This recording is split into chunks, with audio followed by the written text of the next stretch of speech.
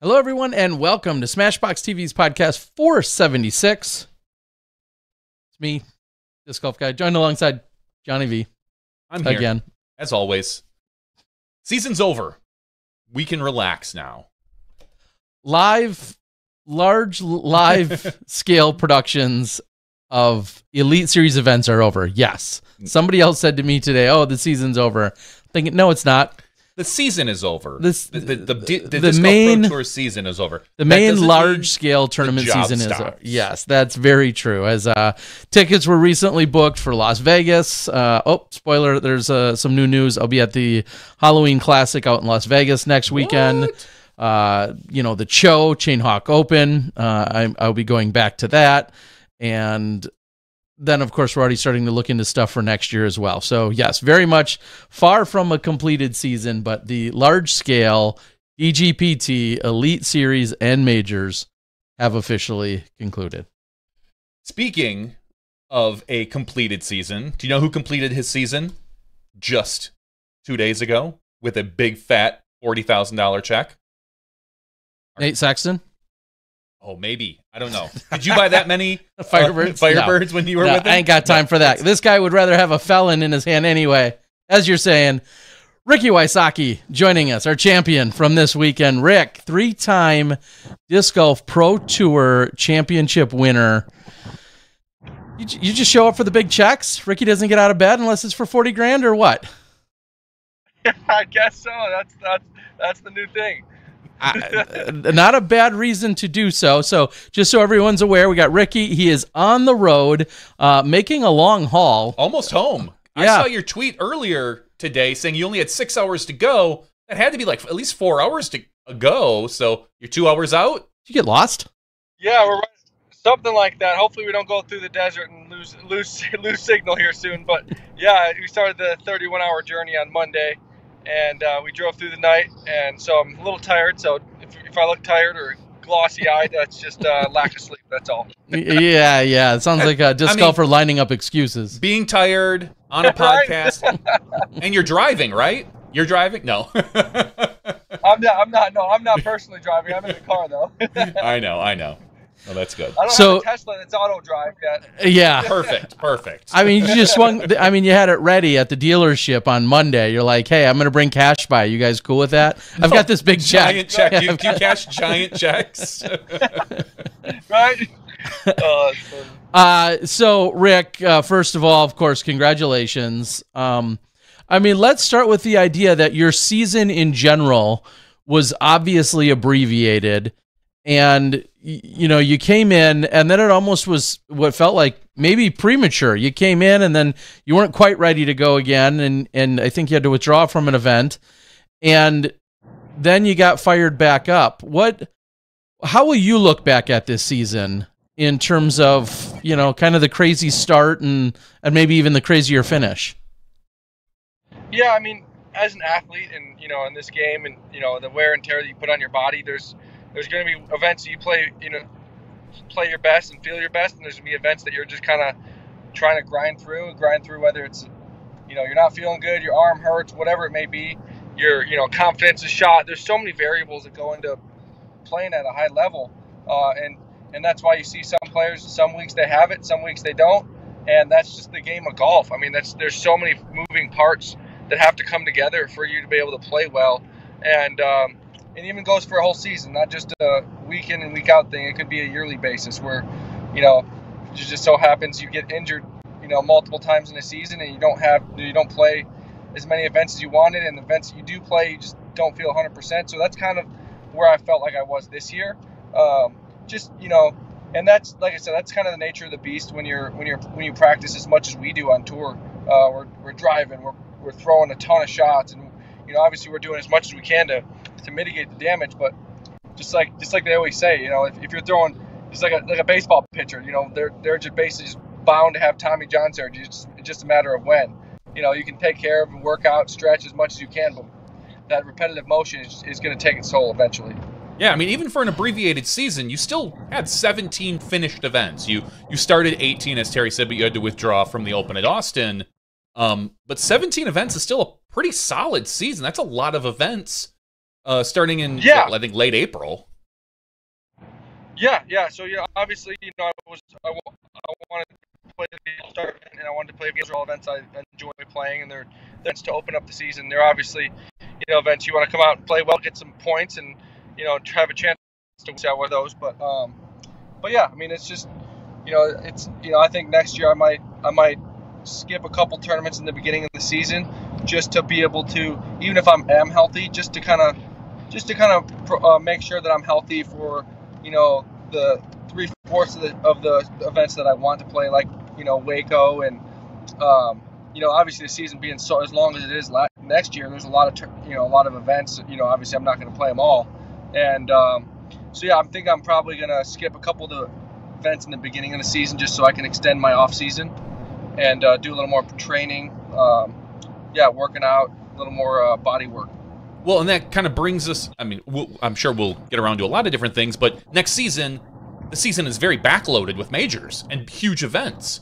What are you going to do next year in order to make sure that you are in, we'll say, peak athletic form for yourself, all things considered with you and the Lyme disease, but, which is always a coin flip, it feels like, assuming you're, with your health. But what are you going to do to make sure that you are in your best form at the end of the season? Yeah, I mean, for me, I think it's, like I said, that's part of it. It's just to kind of take in the beginning couple tournaments off. Like in Florida, I'll probably end up skipping those. I'll go to the All-Stars. That's kind of more of a fun event, just to, icebreaker to the season, go hang out with everybody. People will probably be switching sponsors, talking about that, talking shop. Just a fun event to kind of get the season started. So I'll probably play that. It's not like an event where I'm going to go grind 4 days before the event and practice all day every day to get ready. It's just, you fly in for a couple days, hang out, throw some shots, and and then fly out. It's not like super grueling. So I'll play that, and then I'll probably skip a couple of the Florida events. Just like I said, what you said, Johnny, just because a lot of the bigger events are in the second half of the season. If you cut the season in half, the second half is where all the big events are, and obviously there's a lot of big events in the first half as well. Like Waco's is now an Elite Plus, so that's early in the season for that to be a big event. So I'm definitely going to play that. But it's not going to be the every week like it was towards the end of this year, where you had Maple Hill, you had Worlds, you had USDGC, then the Pro Tour Finals. It was just like almost like 6 events in 8 weeks, it seemed like. So I won't be doing that in the beginning of the season. I'll kind of save that for the second half. And I think you've seen it with a lot of people at the Pro Tour Finals, and I'm not going to mention any names, but you can kind of watch someone play and see that, like, all right, they're a little mentally not there. They're mentally not themselves. People kind of, we're just, burned out. That's you hear that word used a lot, but I mean, when you play this many events and the off season's right around the corner, it's easy to look past the event and just be like, oh, I want to go home and just see my family or do whatever to take your mind off the sport that you've been grinding on for the 8 months. So I want to try to avoid that as much as I can, the mental burnout. Yeah, and I mean, we can say one of the names only because he very openly said it himself. Mason Ford posted today and said, hey guys, I made the finals. I'm super happy about my play, but I also am kind of mentally over it. I was ready to go home. I wasn't all there, and I was ready to get back to Texas or get back with his family and start the off season. And that's no slight to him. I mean, he's been grinding just like everyone else out there. And to say that there's not much left in the tank, I don't think is a disrespect to anyone. And I really applaud Mason in that not only did he realize it within himself, but he then shared it with the world. And I hold no ill will or chip on the shoulder over that. It makes perfect sense. I think that's a learning experience for him. He knows now next year he's going to have to do something inside himself in order to be able to compete at the end of the season. Because, as we said, with Champions Cup moving to the end of the season, you have to be mentally ready, because there's 3 majors within like a month and a half, and if you're not in it, I hate to say what's the point of the season, but like if you're not there to compete for the majors, man, like that's got to be tough. Yeah, oh for sure. And it's like going to the grocery store when you're super hungry. You go to the grocery store, you're like, oh, I want to buy everything and eat everything, and then you get home and you eat like a little bit, and you're like, oh, I got way too much stuff. I mean, like that's kind of how it is when you make your season. You're in the off season making your schedule, and you want to play all these cool events, and you're like, oh, I want to play Vegas, I want to play Waco, I want to play Jonesboro, I want to play all these events because they're fun, and but then you get to the end of the season and you're just like what Mason probably happened with him.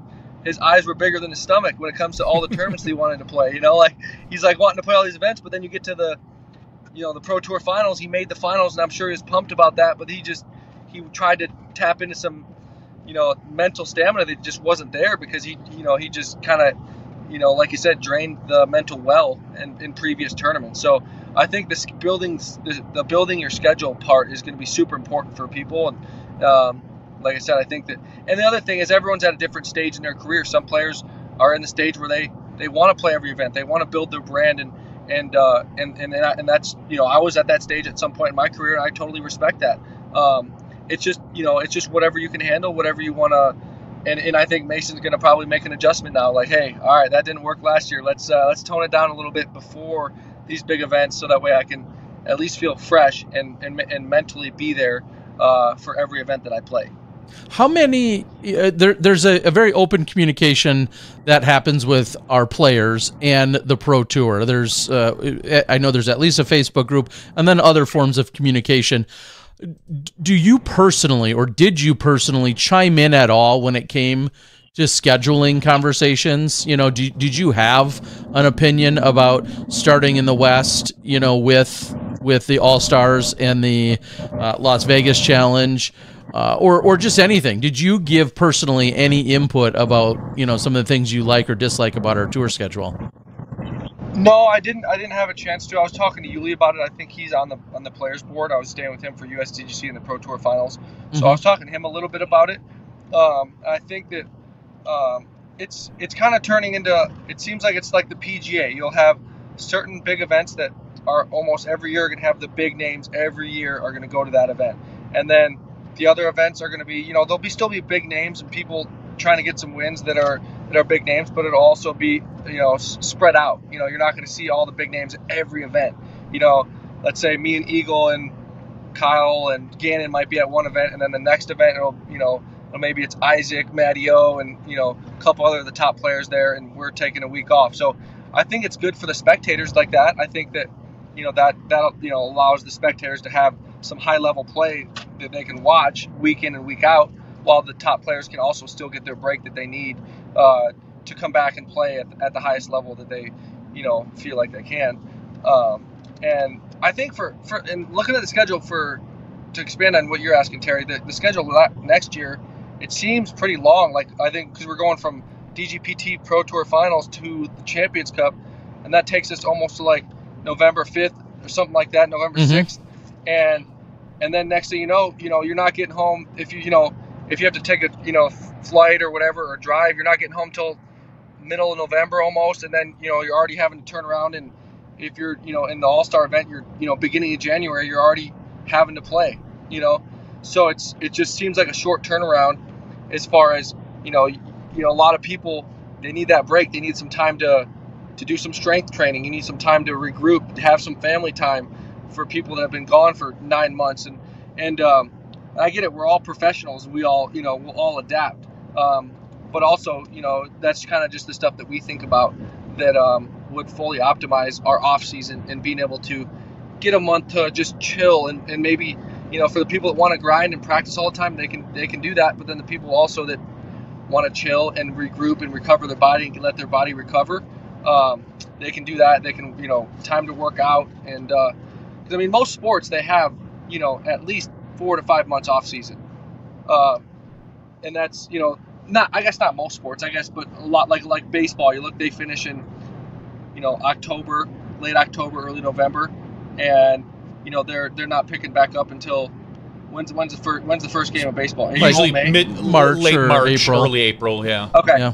Okay.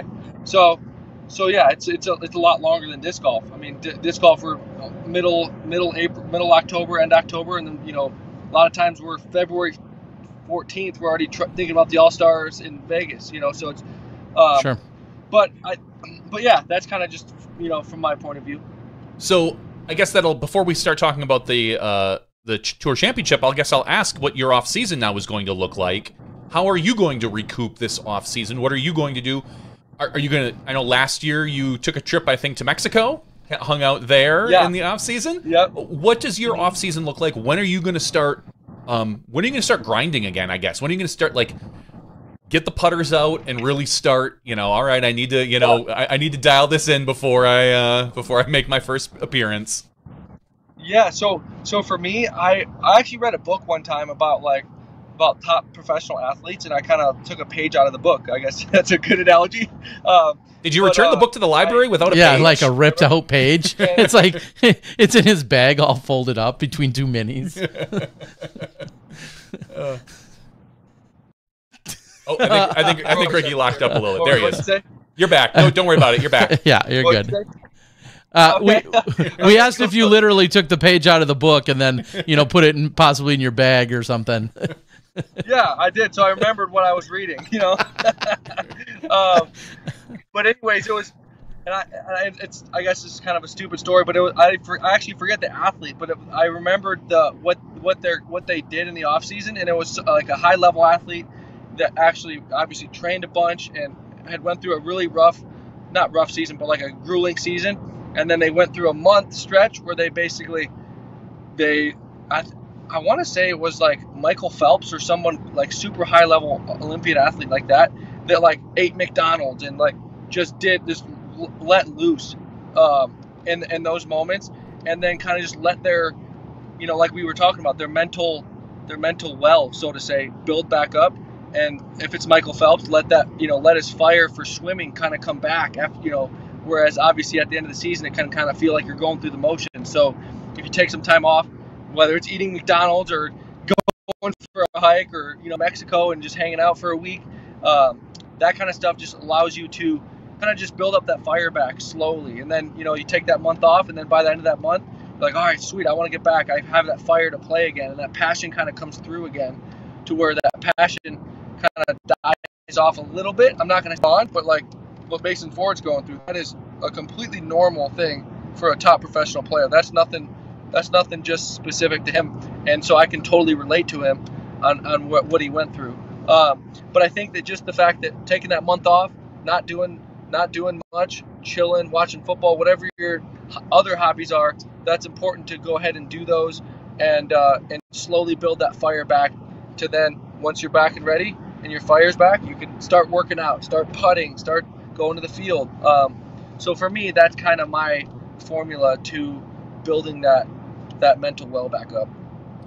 And you're headed back to Arizona, right? All the way across country. You have a place somewhere in the Scottsdale area or northern Scottsdale? Yep. And yep. Clearly, there's a lot of people that have been finding better weather, whether that's Florida or Texas or California or Arizona. Those have become kind of the logical places we're seeing more and more players kind of migrate to during the off season for a lot of obvious reasons. Do you have, I was just going to flat out just say roommates. Do you have planned extended visitors? What's kind of going on at your house? And can I stay there for a few days in November? Definitely, dude. Yeah, okay. You're always welcome. Yeah, you can. Yes, so yeah, no problem. You can definitely stay there. Yeah, so I'll have like Bradley. I'm friends with Bradley. I was talking to him. He wants to come out in the off season and do some training together. Gannon, I'm friends with Gannon. He stayed at my place last year for the memorial. Mm-hmm. So I think he's going to come out and hang out. So I like to. AB lives like 10 minutes away, so we'll be hanging out and watching the D-backs game.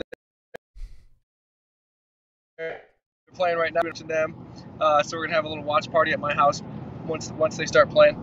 And yeah, so I like to have people over, and I like to have buddies that we can kind of push each other, play money rounds in the off season, get that competitive disc golf juices flowing. Hey, we're gonna play for $50 today, and get 3 or 4 of our touring buddies to get together and play. And also it's fun. It kind of just like goes back to the roots of just going out with your buddies and playing disc golf. And we're out here in Arizona. It's 70 degrees. You get to play Fountain Hills, and it's not you're not really grinding. You're just kind of getting back into it. And so yeah, that's something that I'm super pumped about, being able to host people. And I've always found off season spots where whether it's the kind of host the couch surfers now and give people a place to stay. So I'm very thankful. Yeah, you got a little choppy, but I think the long and short of it is, yeah, you've taken advantage of crashing with a few people in those nicer climates, and now the fact that you're big time. Let's be real here. You're big time, so now you have a house that you can reciprocate, and that's awesome to see. And I know a lot of players talk about finding a way to visit and or just take advantage of the nice weather throughout, which is great. You still with us? Can you hear me? Yeah, we can. You're getting a little desert choppy. It's not the worst, but we'll be all right. When Rick comes back, maybe we'll cut our video feed to him to hopefully help that out. Hey, Rick, welcome back. There you go. Okay, hey. Yeah. So if we back up and get into a few details of this weekend, I guess one of just the first questions I would say is, if they told you, if they being the Pro Tour said, hey, we're going to play the championship at Nevin for the next 5 years. We're thinking about locking in a 5-year contract, and I'm just making this up, by the way. But they said we're going to play there for the next 5 years for the championship. Would you like that? Or would you like to see it rotate or other courses or other configurations? But just generally speaking, would you want to be at Nevin? Yeah, I mean, come on! I went back to back. I love that place. No, I do like the course. I think it's a great course. It's it's got a good. I think with the 2 extra finishing holes, a bit more than they add a little bit more wooded, because it's pretty much all wooded minus like 17 and 18. Those are the 2 holes you can kind of like, and they've had so much out of bounds. It's not like every shot is, you have to pay attention to the wind, pay attention to how your disc is landing, and just all the different variables. And I think it's good for the spectators. It seemed like they had a good viewpoint from a lot of different holes. They did a lot of clearing of the trees on, like, not near the fairways, but like on the where the spectators can see through. Obviously super important. So yeah, I like that course. I think I like when we can get courses like USDGC and events like USDGC where you create this I guess classic, like, I don't know what the word is for it, but like going back to the same course where you can develop course records. People remember things from circles instead of just switching it up all the time. I think that in golf you see, like, hey, we're going back to St. Andrews or whatever, and it just has all this history there. And so it's hard to create history if you just keep bouncing around to different courses. And like people, if I have a cool shot this year on like that hole 16, I feel like that was a cool moment in the tournament. I hit that putt. Let's say next year, I don't know, whoever, Gannon Burr throws an ace on like coming down the stretch of the tournament. Like that's a moment people would remember, down, in 5 years, and I think those kind of things are important to create history in the game. And I think that's kind of, we need more of that. And I would like to see it stay for sure. Do you, one of the, and again, I mean, every ounce of praise that we give to Charlotte and the club and everything they've been doing all these last few years, but others have even noticed the on-site spectatorship feels a little light. Is that 100% a USDGC hangover, and people just got done volunteering and spectating that? Because the club is so strong, the area is strong with an insane amount of golfers.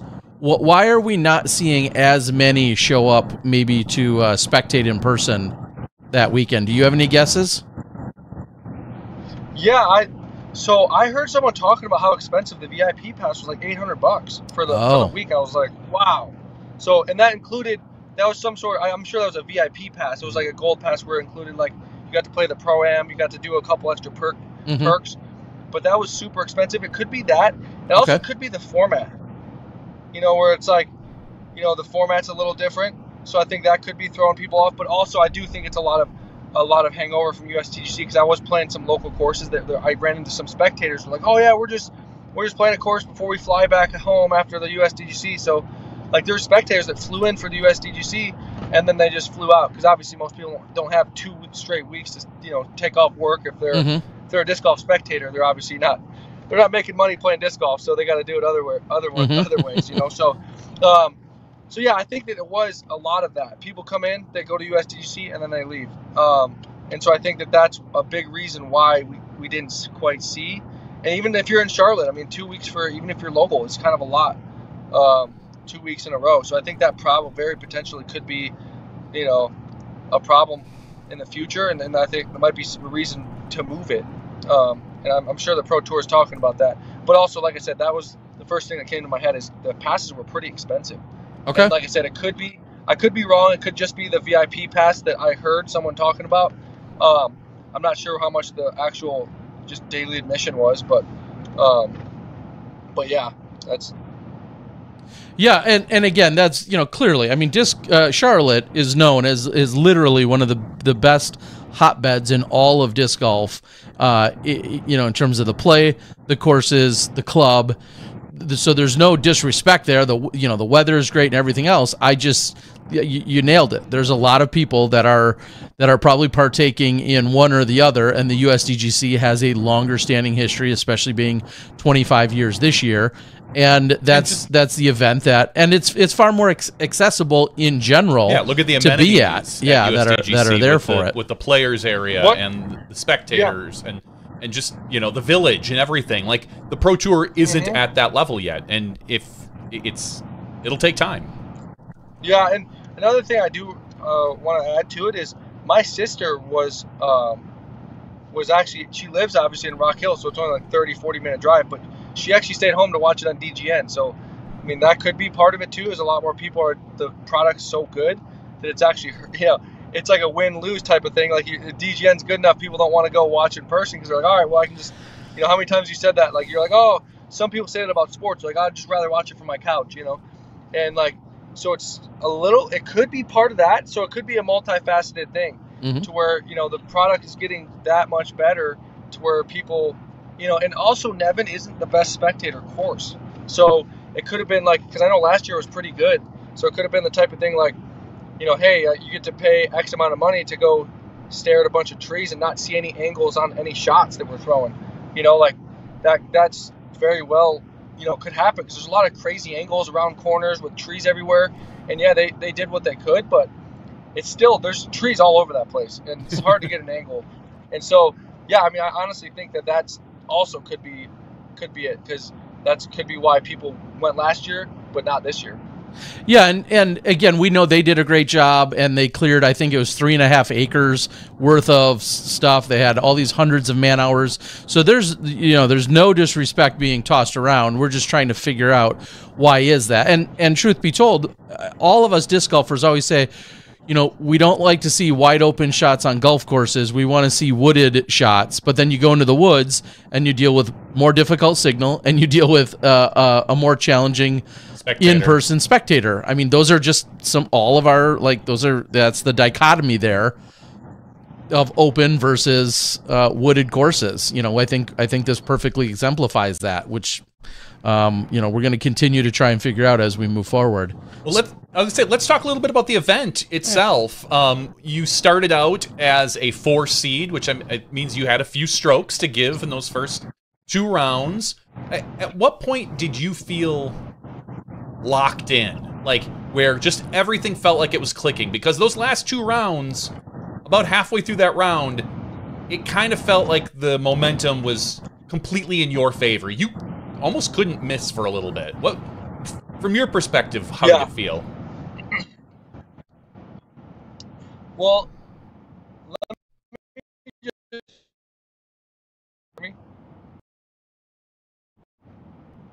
okay, cool. Let me just start by saying that, yeah, I mean, I like the format, and I like the fact that you play all. It makes it that much easier for the players that played well and accumulated points, and those points then, you know, attributed to strokes. I like that. I think it rewards the consistent players all season long, and that's super important. But I also want to say that the fact that you get strokes is a huge advantage. Like for people that are just sneaking in and like, let's say that didn't get top 10, let's say they just got 12th, or they're only 1 under versus or even instead of like me and Calvin and Gannon, all them are like 4 or 5 under, 6 under. Like that's a humongous difference. Like even if it was flip flop, like if I was at 1 under, like let's say 12th or 20th place person was in, was at 5 under, like that's a lot of strokes at this level in the game. That's a lot. And so that is, a big advantage. And I think, I think everybody made the finals that got strokes minus Simon. But I think especially the way that course scores, there's just, there's a lot of times when obviously you'll have the outliers. Like I played a really good round and Calvin played a really good round the final round.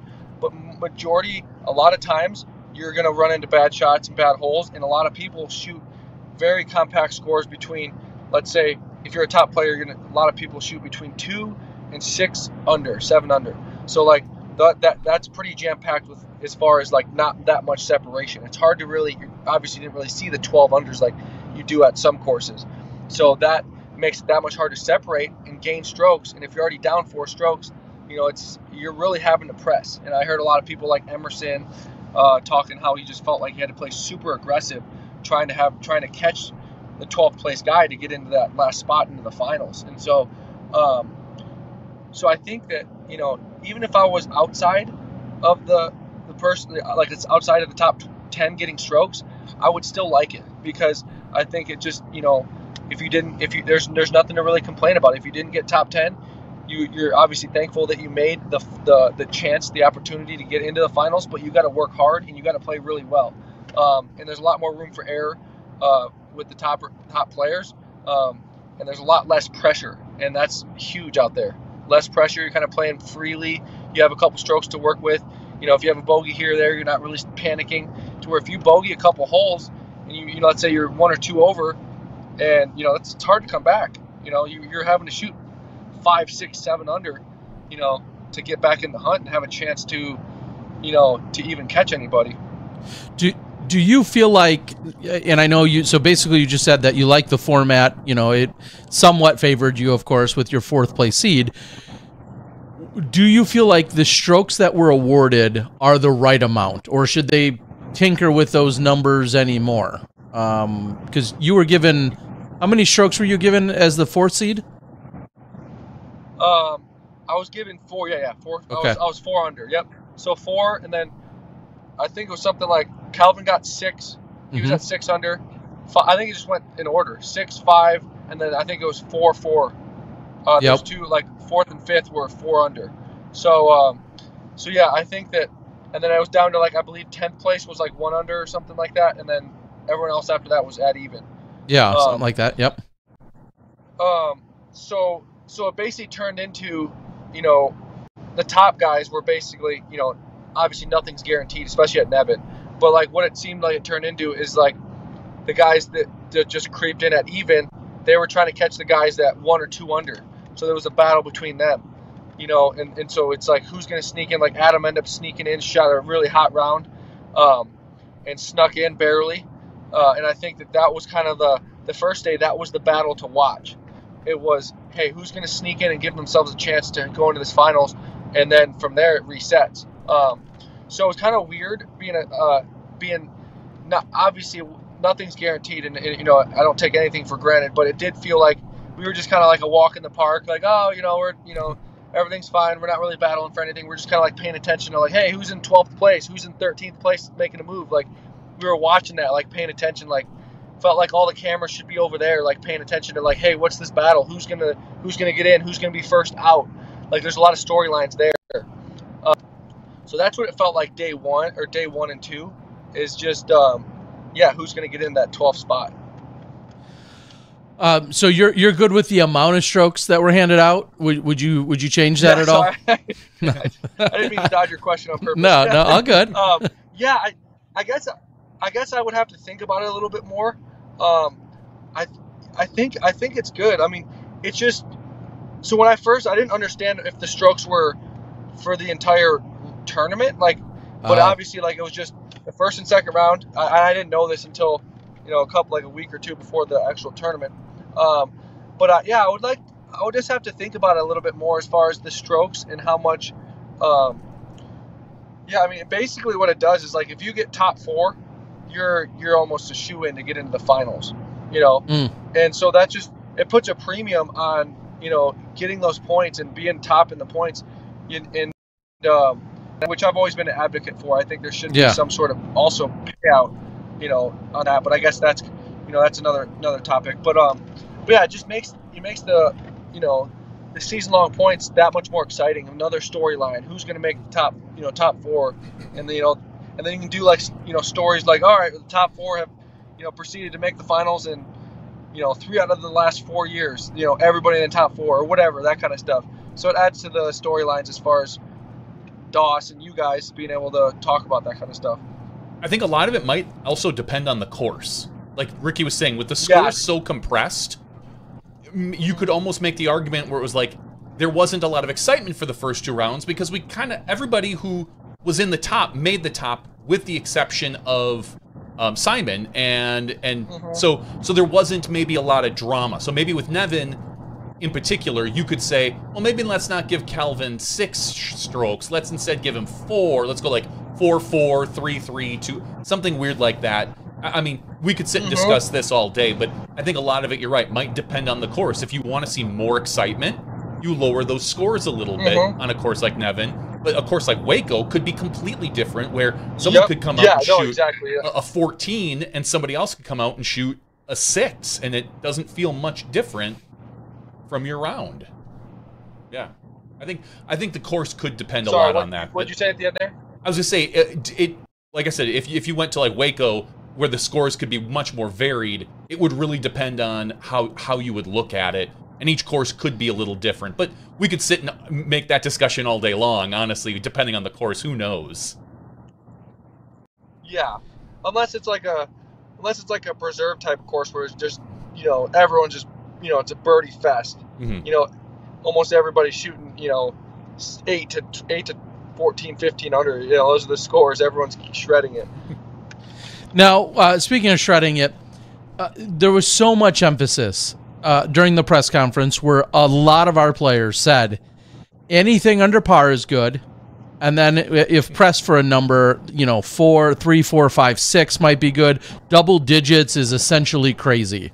I mean, I feel like a handful of people more or less said that, and then when it was all said and done, you end up, I think we counted with 40 birdies, I think was the number. Maybe it was even more than that. But when it was all said and done, it didn't seem like getting the birdies. Well, you also liked a few double bogeys, but getting the birdies wasn't a problem for you.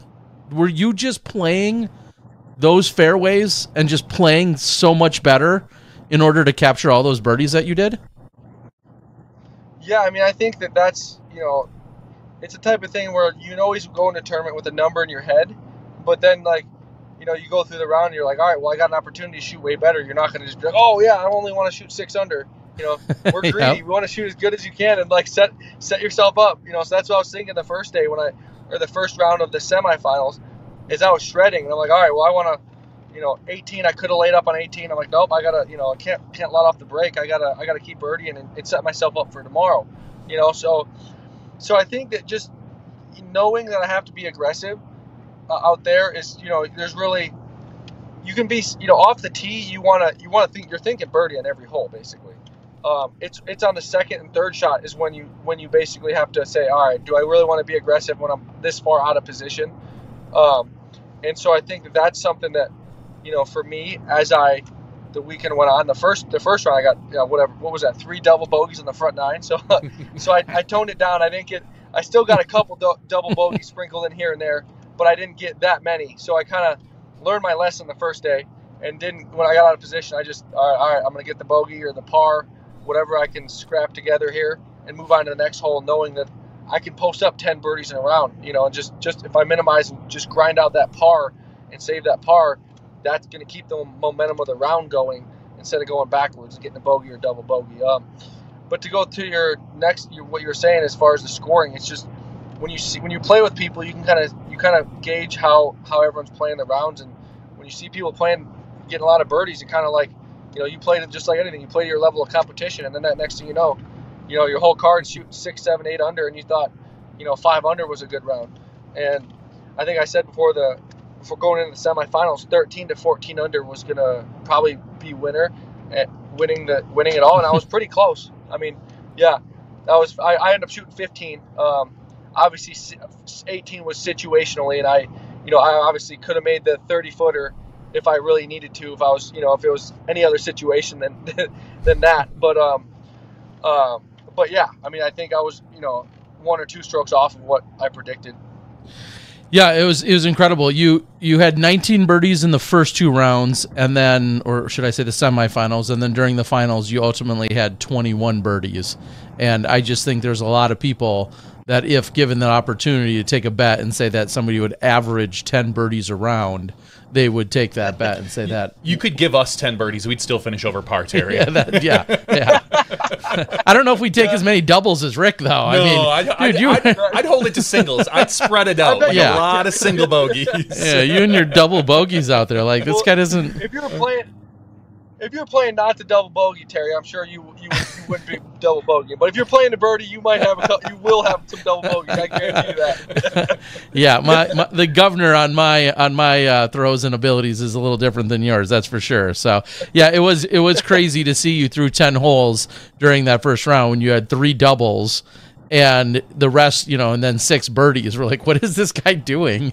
It's just kind of all over the place. Trying to keep it even. Doesn't want to get too far ahead. Yeah. Just prove everybody he can get birdies. He doesn't need them. Yeah, plenty of birdies out there. That round was really weird because I did build some confidence. I'm like, all right, well, I am birding, so there's something to take away from this.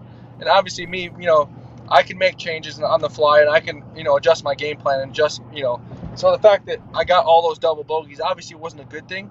But I was like, all right, I can tone it down a little bit, not play so hyper aggressive when I'm out of position, and that's kind of what I did the last, couple rounds once I learned my lesson after that. Was there any hole, maybe from round 1 or 2, was there any hole where you stepped up to it in rounds 3 or 4 where you're like, hey, this didn't work, I'm going to go with a different shot off the tee? Can you remember any time where you're like, yeah, time to change up the game plan? Let me think here. So there were different discs I throw, on like hole 1 actually. I was throwing, so I went with a fairway driver on hole 1, and I just blasted all the way through the gap and almost went OB long in there. There's like a path down there. I was like, got all scared. I'm like, I don't want to hit this gap too good and throw it too good and go long. So then I downgraded to a mid range, and I kept landing short. So it was kind of like, the fairway was too much and the mid-range was too short, so I was like in between discs on that hole. So that kind of hole, and I was able to make up for it by making putts, but I just never got I didn't even get my disc inside the circle. And I think I got 3 birdies out of 4, and I didn't even throw it inside the circle once on that hole. And it wasn't even close to the circle. I was like way outside the circle. I was like 50 feet on all of them, 50 feet or further. So yeah, that was kind of a hole that I just kind of, driving wise, I didn't have it dialed in, but I hit the putt when I needed to on that hole. Yeah, those are big Rick problems for sure. Oh, I couldn't get inside the circle, so I just made from circle 2. Yeah, that's what as one does. Yeah, that's one philosophy, I guess. Well, real quick, because it was certainly one of the highlights in it, and talk about momentum and setting a tone, just the putt from the knee, from way deep in circle 2 to open up the final round. Walk us through that just for a moment. Yeah, I mean, so obviously, 3 strokes on paper is, it's good to have a lead and it's great to play with a lead, but, you gotta keep the pedal to the metal. You gotta, as soon as you let off, a player like Kyle can swoop in there and put some pressure on, which he did. So in the beginning of the round like that, I want to set a precedence. I feel like I play with a lot of emotion. And so I use that to my advantage. I want to get the crowd into it, and I feel like that's when I play my best. And so I made that putt and got super excited because I knew it was gonna, kind of snowball me in the right direction as far as getting that momentum started with the birdie. And so that's kind of how I looked at it, and it was really cool to feed off the crowd after that. Well, I mean, we heard from Brian Earhart at one point. He talked to Kyle and turned to Kyle and basically said, and Kyle had said like, "Oh, Ricky's on his putt. I guess I'm playing for second."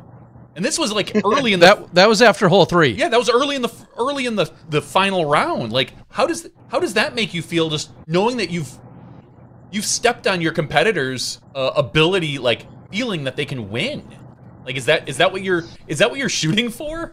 I mean, I would be, but No, yeah, I mean, it's interesting to hear that because it's not what I'm going for. It's just that's kind of like the genuine, that's the genuine expression that I have when I play, because I play with a lot of intensity. As everybody, I want for me to be able to win. I mix a lot of sports people, like envision the shot under the pressure. What do I want to do? And then when I do it, I explode with my emotion and raptor leg and screaming and all that stuff. And that's just the raw emotion. It's not like I'm going out of my way to get everyone close, so that way it makes Kyle's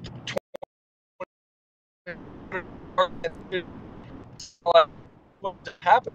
That's kind of a result of it, but that's just me playing that's playing in my comfort zone and feeding off the crowd. I think that's where I excel. And and emotions can be good, they can be bad, but when they're good, I feed off them in a great way. I think it definitely affects competitors in a negative way, because if I have a 70-footer that I hit, the crowd's guy, well, I have a 20-footer. This is what am I supposed to do here? Nobody's going to clap for me. I should make this, but now I'm all nervous and all that. Everyone's still clapping and screaming. So yeah, there is that the whole big putt thing is definitely a real thing, and it just makes it that much harder. Yeah, and speaking of emotion, I mean, we see you out there obviously feeding on that, and similarly, as you say, you ride emotion. You can tell when you're disappointed or you're pissed off. Like it's very clear, when you're frustrated with yourself or the situation. Where do you try to keep your limits? Because there's like off the rails in any given direction. Like, do you have kind of just still a window in which you're trying to maintain somewhat, even with showing your emotions? I think I get frustrated and hold myself to a high standard.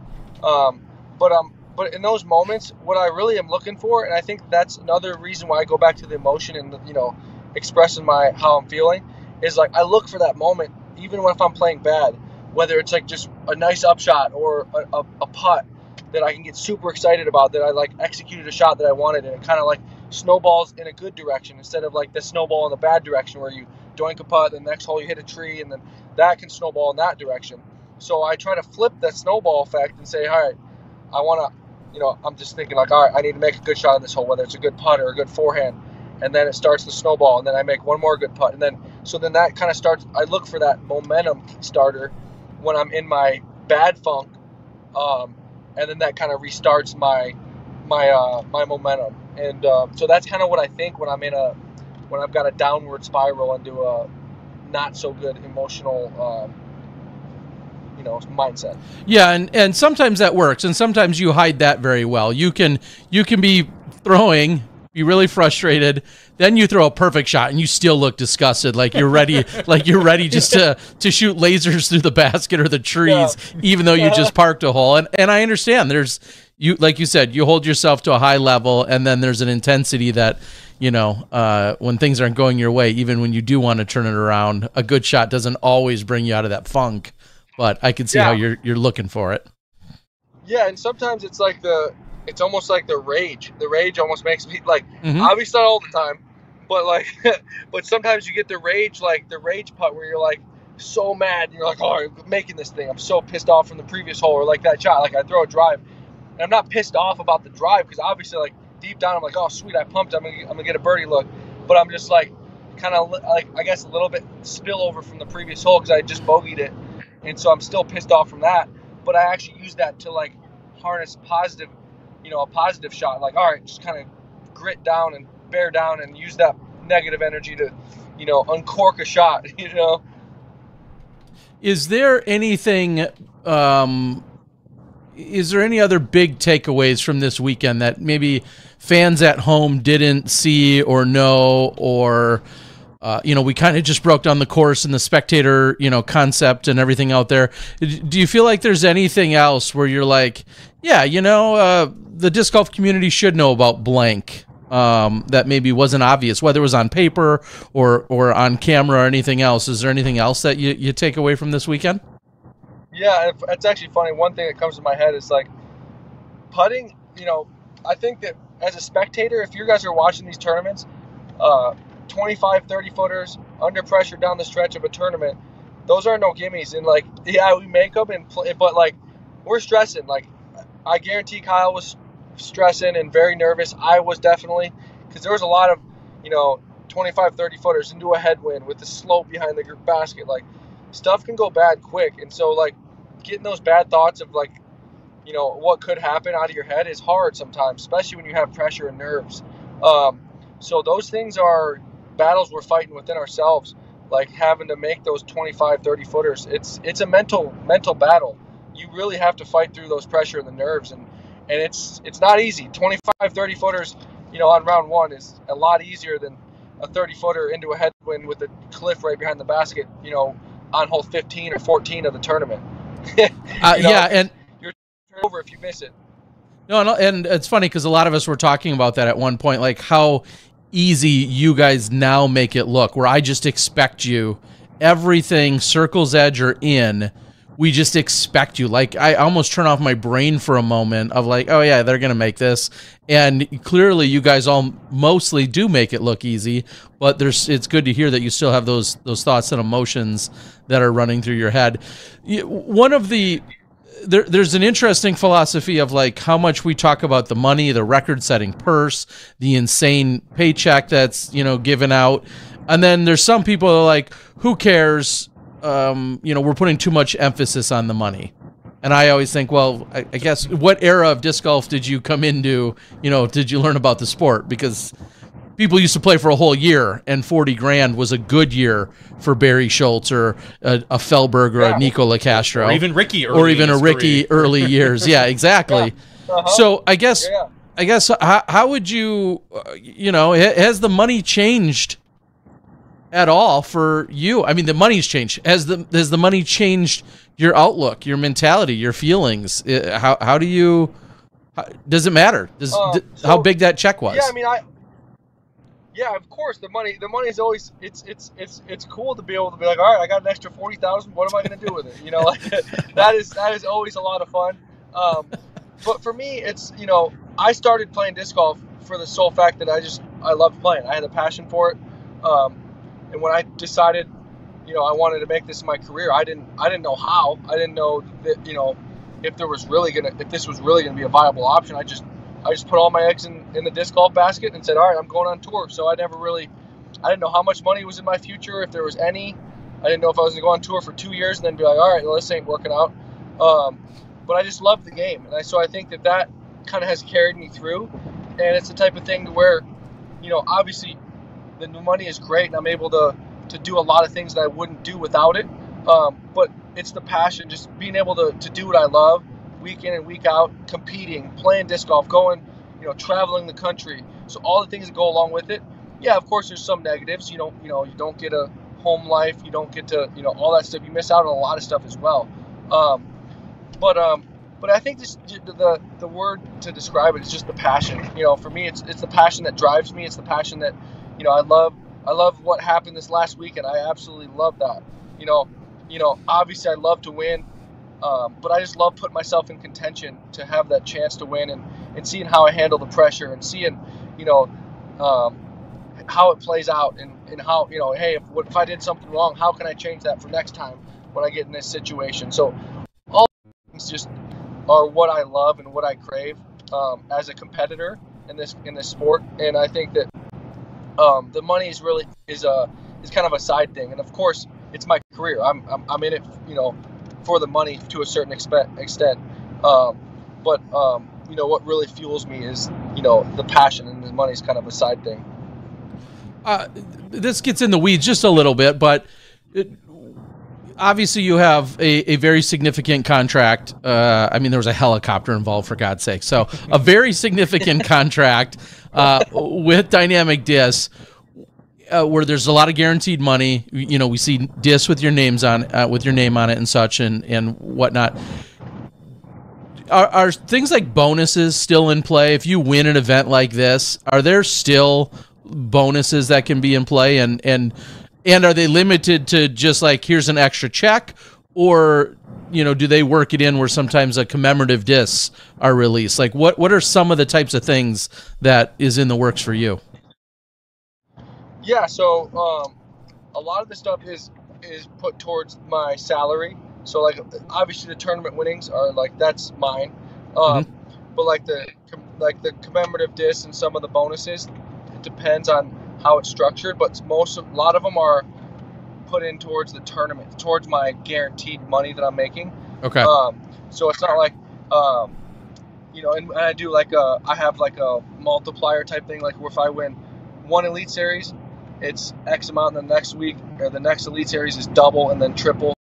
So kind of how that bonus works is, and it's just kind of a cool way to motivate me. Like, hey, on that third one, it starts adding up a lot. Obviously, this year I did big to 3, but that's and get that multiplier going.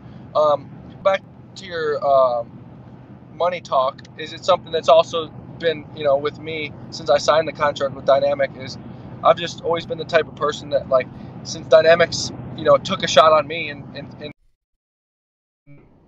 I want to go out there and do what I just did this last weekend to give back and say, hey, thank you, like for taking the shot at me this money. I want to go out there and be the best, represent your brand. And so that's something that definitely I think about is I feel the need to go over the top and really represent their brand in an amazing way and just be genuine about it. Real quick, and I guess this is a great question for you. We're going to probably talk a little bit about a little news that came out yesterday, or maybe it was even today. I don't know. I think it was yesterday about House of Disc. Has anything changed with you and Dynamic with with the House of Discs now, with their kind of acquisition, so to speak, or from your perspective, is everything still the same? Yeah. So from the player side, I think it's for the most part the same. There's obviously There's a new guy at Dynamic, David Hine, who I've been working with a lot more. So he's been kind of like taking over the role of what Rusko used to do, and Rusko kind of stepped down a little bit. He's still involved, so he's kind of the guy, not the point of contact, but the guy that we work with a lot on discs and a lot of different other stuff, new disc releases, that kind of stuff. So from my standpoint, I have a new guy that I'm talking to there, but a lot of the stuff is behind the scenes business stuff that doesn't affect the players as much. We still have the same team managers and points of contact for the most part. And a lot of it's just big corporate investor stuff that I'm not really familiar with. Nor do you need to be. Yeah, you may not ever need to be as long as your check clears and you got your bonus structure in place. You should be good. And we were fortunate enough to meet David. You had met him, I think, previous to this. I was fortunate enough to meet him at USDGC, shake his hand, talk with him and Rusko a little bit. Seems like a great stand-up dude. So I'm happy you guys get to work with him. Cool. Well, I'm glad you got to meet him. Yeah, he does seem cool. Yeah, so maybe kind of adjacent to all of that chatter is this year, clearly it was kind of a shock to the system for the rest of the world as well, that we didn't have Ari and that you had Fern Dog on the bag and on the cart, I should say. And have you guys talked about next year? I mean, clearly, even though abbreviated, the season was amazing. Are there applications? Is there a waiting list right now of people trying to join you? Have you guys started negotiating for next year? What's all that look like? And is he currently driving right now? Yeah, he is currently driving. We're trying to apply. He could drive you right off the road, if you don't answer right. Like, did we just get T-boned? Sorry, Rick. That's so funny. Yeah, no, it's been great. It's been a great transition. He's done a great job. Just like anything, he's figured out a lot of things that he didn't realize were tasks and jobs that he had to do that he didn't realize were having to happen. Just as far as points of contact with sponsors, with Dynamic, with all my other sponsors, with the tax people, all that kind of stuff. But then on top of that, it's the day-to-day, hey, where are we going to stay? What Airbnb? Are we going to set up at this tournament? And so you'd be surprised at how much stuff that pops up.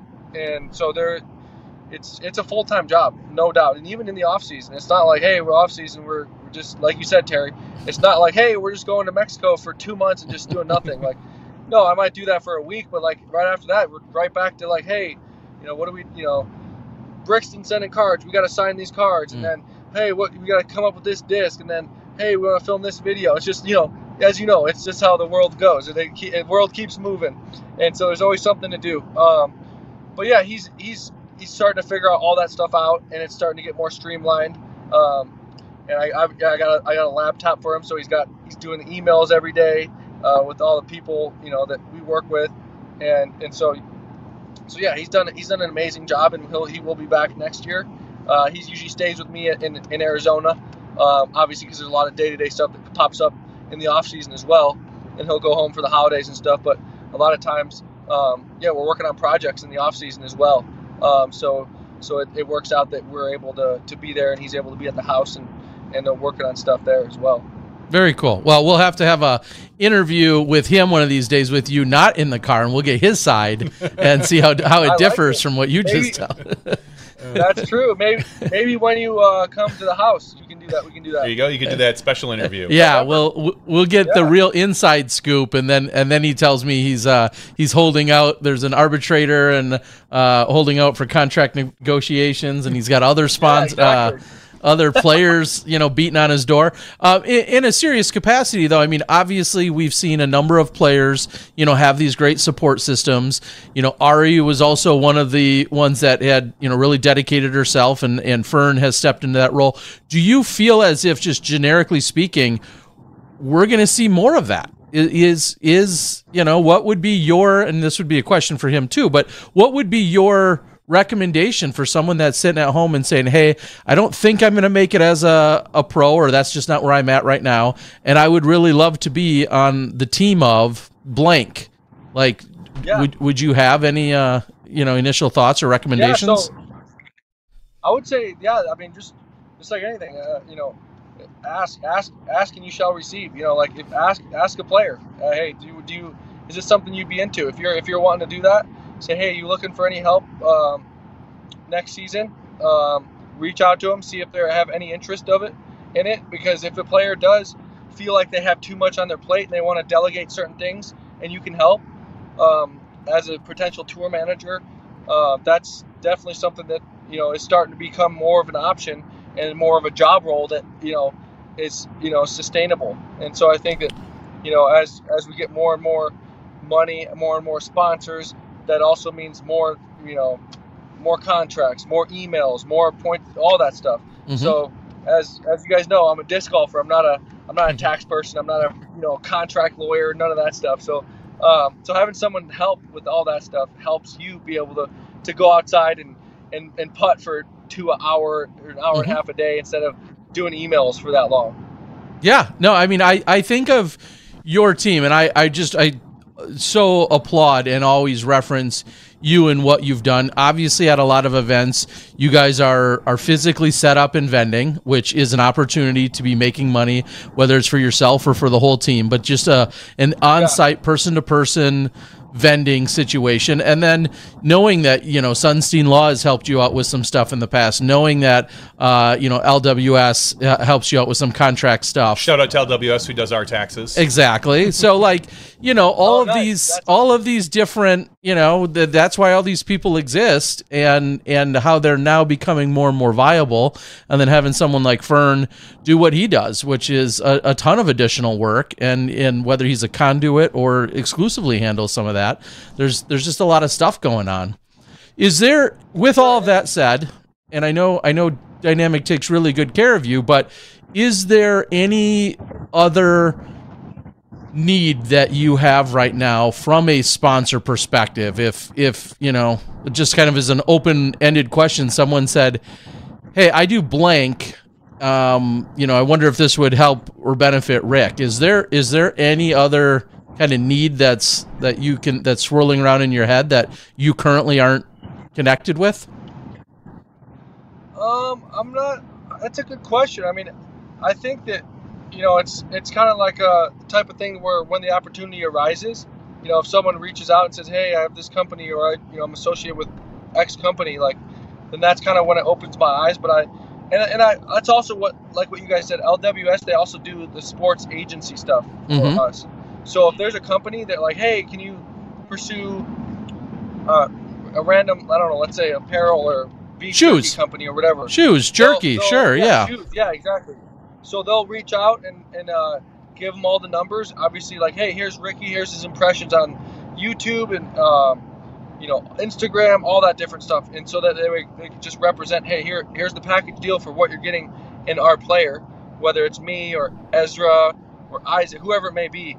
We all have their own impressions, and obviously that we represent as a brand, and so they can represent that to the company and say, hey, here's the offer, here's what here's what he's wanting per month, and I'm sure there's a lot more that goes into it, but then they represent that package to them, and so that's another thing that's delegated to them that they do, but yeah, I think that's he handles a lot of that stuff, and then mostly it just comes down to like, hey, there's a company that I want or like a snack that I like, I'll just tell them the brand and say, hey, hit them up and see if they're interested. And it's either yes or no, and then obviously that's how you get sponsors.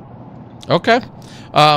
This is kind of a side note. I'm thinking about some overall stats and numbers and things as you were just talking about. With that money, and it was Sexton that kind of fell into this on Sunday afternoon.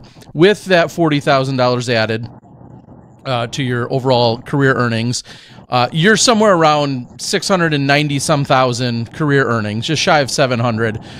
We believe that Macbeth is got 736 or 7 whatever it is. You're about 40 or 48,000 separate from Macbeth in terms of career earnings. You're like one more Pro Tour championship away. Exactly.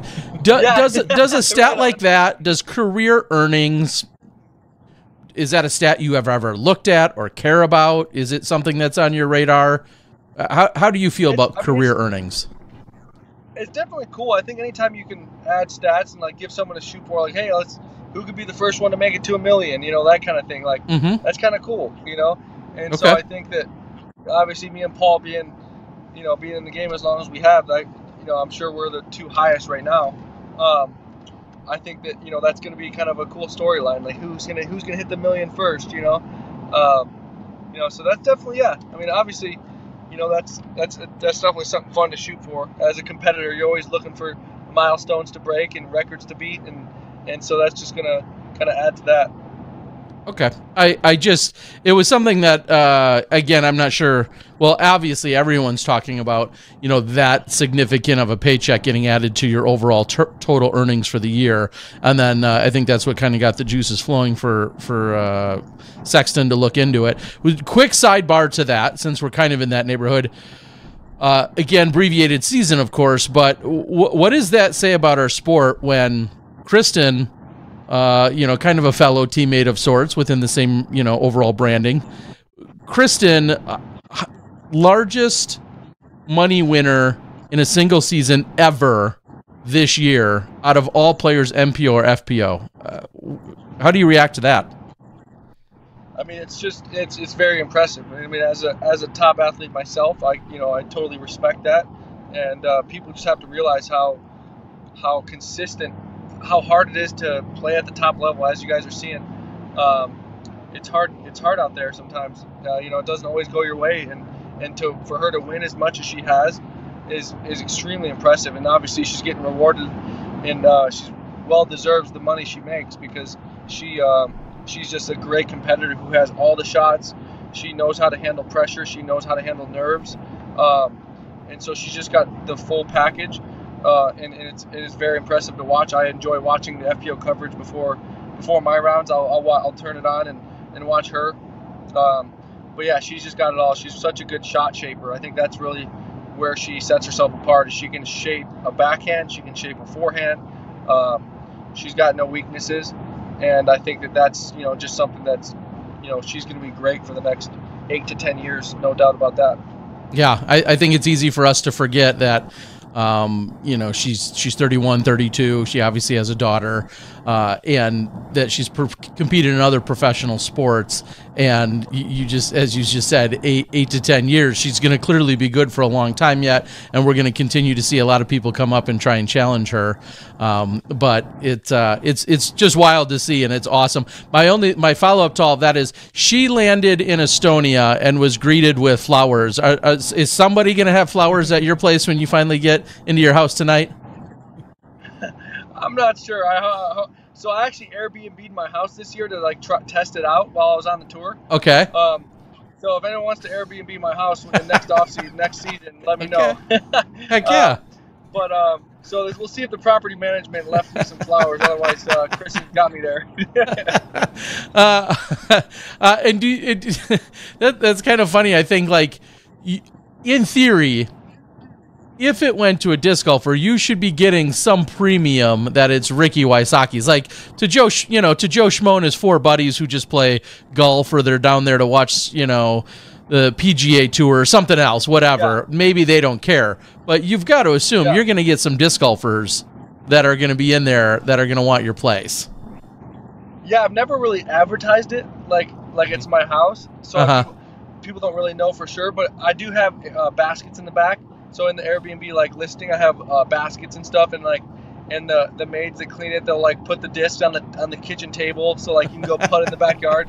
So I've had a couple reviews of people oh, I've never played disc golf, but I went and putted in the back. It's so fun. Nice. And all this stuff. So yeah, it's kind of a cool little cool to have a little a couple baskets in the backyard for people to throw at and have fun, even if they've never played before. Give everyone the sales pitch. What are some of the other amenities included at your house? So we're calling it the Desert Oasis. That's what it's called. That's what the name of it is on the Airbnb. We got baskets. You can play at night. I've strung up lights so that way when I practice putt at night, I can see. So you got night baskets. You got let's see what else we got here. We got a pool table, poker table. We have a nice big kitchen. I have closed off my theater movie room though. I have a movie room that I locked the door and don't let anybody in there. That's my personal space. That's the man cave there. Sorry. But that, and then the garage, kind of I'll put all some of my personal stuff in the garage when I leave for the tour, and then lock that, and then everybody has access to everything except the garage and the movie room. But there's still 4 other bedrooms for you, so you should have plenty of space. 4 other bedrooms. All right. Yeah. Good. And there's a bedroom for you, Terry, and if you want to, Johnny, too. Oh, well, thank you. All right. Maybe come next spring we'll get a chance to get over there. Terry will be there in a few weeks. Don't worry. I just might take you up on it. I'm coming out for the PLO, the Phoenix Ladies Open. Yeah, Lily's gonna play that, so yeah, you should definitely come stay. All right, sweet. Well, that looks to be the plan. All right, Rick. How much longer do you have before you get home? I know you ran into traffic today, but are you almost home? Yeah, we did. Yeah, ran into traffic, but 2.5 hours. So I'm so excited to just flop on my bed and not do anything for a couple days. I'm super excited. Good. All right. Well, before we let you go, it's funny because that's what the Diamondbacks did. Oh my gosh! I haven't been able to watch because I've been talking to you guys. What happened? No bueno. Let's just say the Diamondbacks need to win out. Oh God! They lost 10-0. It was a massacre. Oh, ouch. Well, the bummer is I bought tickets for Saturday, thinking they're not going to get swept, and then if they could get swept, and Saturday might not even be a thing. I don't think they'll get swept, but no, I don't think so either. The way the Phillies are playing, it's tough, man. They're playing hard. All right, Rick, give everyone your shout outs, your thanks, people either you want to recognize or any other final call outs and anything else you need before we let you go here tonight. I'd like to thank Terry. Okay, Rick's currently. Of course, Dynamic Disc, my sponsor. All right, Rick, we're going to have you start over. We want to make sure it's nice and clean. You chopped up on us for a second, so start over from the top. Okay. Who do you got? Okay, sorry. I want to thank my team, obviously. I want to thank Fern. He's obviously helped a lot. I want to thank my girlfriend, Lily. She helps a lot of day-to-day stuff as well. And I want to thank my sponsor, Dynamic Disc, and they support me even when I was hurt, injured, and Circle One as well. So Circle One is also another my apparel sponsor this year. Mr. Polos and all that cool stuff that I was wearing. So that's been fun to rock that. And thank you guys. It's awesome to be able to share some of my thoughts with the fans. And thanks for giving me the platform to do that. Yeah, obviously you're always welcome here, Rick. We'd love to have you each and every time that you're available, and we can't thank you enough for coming on the show. And one other last thing I want to say is I want to also shout out my foundation. We are doing a tournament in Phoenix in January. I'm not sure yet the date, but it's going to be the beginning of early next year. We're going to do some sort of pro-am type thing, and so be on the lookout for that. I'm going to be posting that, and that'll be great. Sweet. Well, Rick, of course, congratulations. Congratulations on making the season that you did with the abbreviated time frame. And I know how painful it was to sit out and, to battle the way you did, but then to come back and then still, finish fourth in the tour standings to give yourself the positioning and then, have this epic battle and tour championship. It was pretty awesome to see everything down the stretch. So congratulations on overall just an incredible season. And thank you for joining us here tonight. And hopefully I'll see you in a couple weeks. Yes, we'll see. I'll get your room ready after I flop on my bed. Give him 2 or 3 days, and then he'll make your bed. Yeah, I want a different bed. Yes, not that exactly. one. That's weird. Okay. All right, Rick, you guys be safe. Love to everyone else you're traveling with, and we'll see you soon. Have a good one.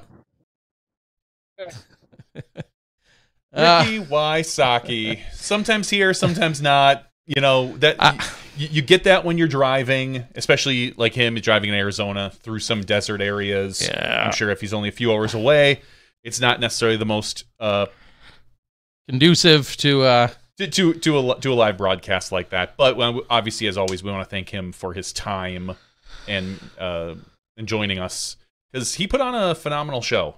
Honestly, his putting. I just think of him and Ezra Robinson. Their putting this weekend was insane. Watching Ricky just drain a long putt, and then Ezra drain a long putt, then Ricky drain a long putt. It was a really fun watch. I got to watch the MPO this weekend, and it was good. It was a good broadcast, Terry Miller. Yeah, it was. One thing that we still struggled with, and from a technology perspective, is there's just a few spots on that course in particular. 13, 14, 14, yeah, definitely all come to mind as ones that really struggle in terms of the location. And I know they have extra, signal boosters and things of that type and network stuff and all this other stuff. And it's just, as much as everyone says, well, how is it still this way? Well, because the technology to some degree is still limiting to some degree. Like Nevin's a little ways away from Charlotte. It's like a half hour outside of like downtown Charlotte, I think I had heard. Is that right? I don't know about that, but I don't know if it's quite that far. But nonetheless, here this would be my analogy. You have the Google Pixel 7 and you get the 8. There might be incremental improvements, but it's not going to be revolutionary in the same year. That's kind of where I feel like some of the technology and overall cellular servicing and devices are as well. And I'm not here to make excuses or anything of that nature. I'm just trying to explain. I saw someone say, well, all of it's really not that hard. If they just wanted to spend the money. They said that part. The money meaning millions upon millions of dollars. Well, yeah. Lots of money makes things really easy. Exactly. So I understand that it can be frustrating sometimes for some to watch. I'm not making any excuses. That's just where we're at. Which is funny because I didn't think it was that bad this weekend. Like there were some spots where it got a little pixelated. I know because I was cutting the FPO show and we ran into the same things at times. And with the MPO show, there's usually a few more spectators, which means there's more bandwidth being used. We've talked about this for years now. But like when I got to hole 14, I took a lot of them from the catch cam because that was the more open tee or the more open camera. And you just kind of have to play around. Yeah, the things, and I've explained this to multiple people, that people can get frustrated with is, how come you use this camera on this shot? Like, this is the worst angle you can choose. And I just explained sometimes you just have to work with what you're given. It's not necessarily the ideal camera that I would always want to take, but maybe we're down a camera because a cameraman has to switch batteries, like our camera 3, who's the gimbal camera. He's got to carry that thing, and sometimes they take breaks because that isn't necessarily the most easy thing to do. Or when they do want to switch out, change batteries, or remove ponchos, or whatever they're doing, for someone like camera 3, that takes a lot longer because they kind of have to disassemble and reassemble some things. We saw it at one point on day 1. I actually covered MPO on day 1 because of some scheduling issues. Camera 3 was following Ricky into the woods. Sorry, Rick, you were going in the woods. Probably one of his double bogeys. He had more than any other MPO player. And suddenly, we get to hit the spot, and the camera suddenly flips upside down. And it's just literally the gimbal battery. I don't know if it came unplugged or just died. So the gimbal, which is obviously constantly being balanced by, this little motor, just gave out and flipped upside down. And at that point, I'm like, oh, crap, I got to pick another camera. And then you just take a camera that you can. I know we've been saying this for years, and we'll continue to say it. Growing pains, they're getting less and less. We have more options than we ever had before, but nothing is going to be. We're not going to be the NFL, the PGA anytime soon, and we just keep working with what we have, and that's what we do. But I didn't think the signal was. Yeah, there were sections where it definitely struggled. Of course. On both MPO and FPO rounds. If you're seeing it pixelated at home, we're seeing it pixelated on our screen as well. And I'll say it again. That's what we said when talking to Rick. That can be one of the additional challenges when you go to some of these more wooded courses. And it's not just the woods. It also can depend on the actual location. You might have a wide open course out in the middle of nowhere with no signal. That's possible too. Or sometimes you're buried in the heart of a course, but it's close enough to signal, so it's flawless. Those are all the things that we're continuously working through. And again, I'm not making excuses. I'm just making an explanation that it's not nearly as easy as everyone thinks that it is. No, until there's multi-millions of dollars getting put into it, it's not just going to magically appear to be crystal clear. And even then, it's still going to be tough. It's still tough. We're still following people through the woods to show you Frisbee golf shots. It's still going to be difficult. And the last thing I'll say on this is one kind of funny chuckle I got is the whole, someone had posted how much money the Disc Golf Pro Tour put into, I think, the event and this and that. And then they had said something like, TV truck, only $4,500. And I just was just like, and I just responded, I said, well, if you think a TV truck is going to solve our problems, I question every one of your takes from here on out. Yeah, I got a kick out of that. But let's talk about the FPO division. Well, first let's run through the MPO and how everybody finished. Obviously, Ricky, the non-winners. Don't call them losers. No, the losers. Okay, they all lost. You said it. Yeah, well, they all lost. They can admit it to it or not. They all lost to Ricky. Hate to say it, but they did. The very first loser was Kyle Klein. Only winning $22,000. Yeah, I mean, he won the week before, and he lost this week. We call it like we see it.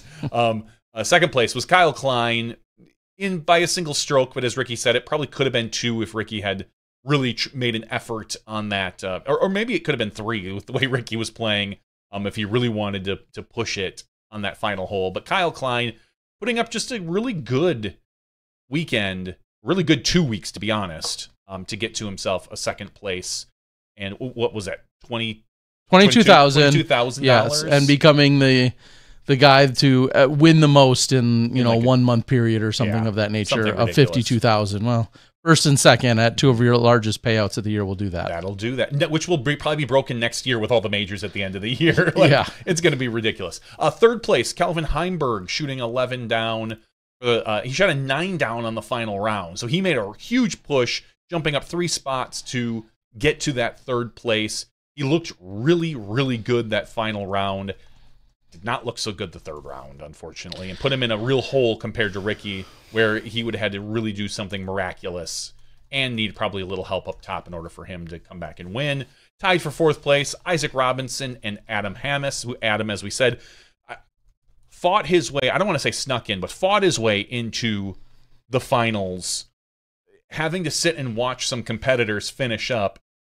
watching Proctor miss a putt and these things that just stacked up to let Adam get in. And he made, I don't say he made the most of it, but he made a pretty good fourth place finish. Tied single sixth place. I'm sorry about that. Gannon Burr, 7th place, Joel Freeman, 8th place, Ezra Robinson, and then tied for 9th, Anthony Barella and Cole Redallen. So that is your DGBT championship. On the MPO side, do you have any other takes from the MPO? Like I said, I thought it was fun watching Ezra Robinson. He ended up kind of falling down the board a little bit, but he was putting in putts from everywhere on that course, it felt like. At one point I was thinking, are the Robinson brothers the best 1-2 combo with, like, I think Isaac is probably one of the best C1 putters in our game, and Ezra might be one of the best C2 putters in our game the way it's looking.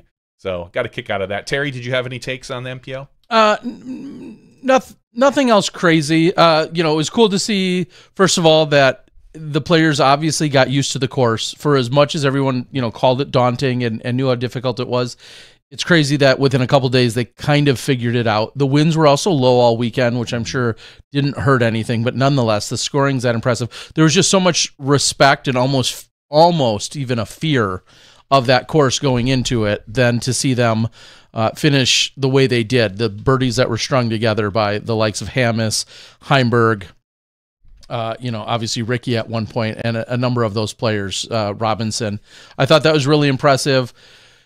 No surprise, again, we have this conversation, and I'm a contractor, otherwise doesn't matter. We have the conversation that purely from an aesthetics perspective, finishing on 17 and 18 is not something that I loved. I understand times a million why the holes were the way they were, so that people could see them. They obviously were incredibly daunting and challenging, playing as two of the most difficult holes on the course. I get all of that. You don't have to sell me on that. I liked the whole 18 design, that it gave you an opportunity to go for the 3. Of course, I'll say the drone angle, which looked really cool, also looked really tacky with all the field lines. And we are literally, and I get it. I'm so not ripping on anyone, which is really strange, because if you think about it, just yesterday maybe even,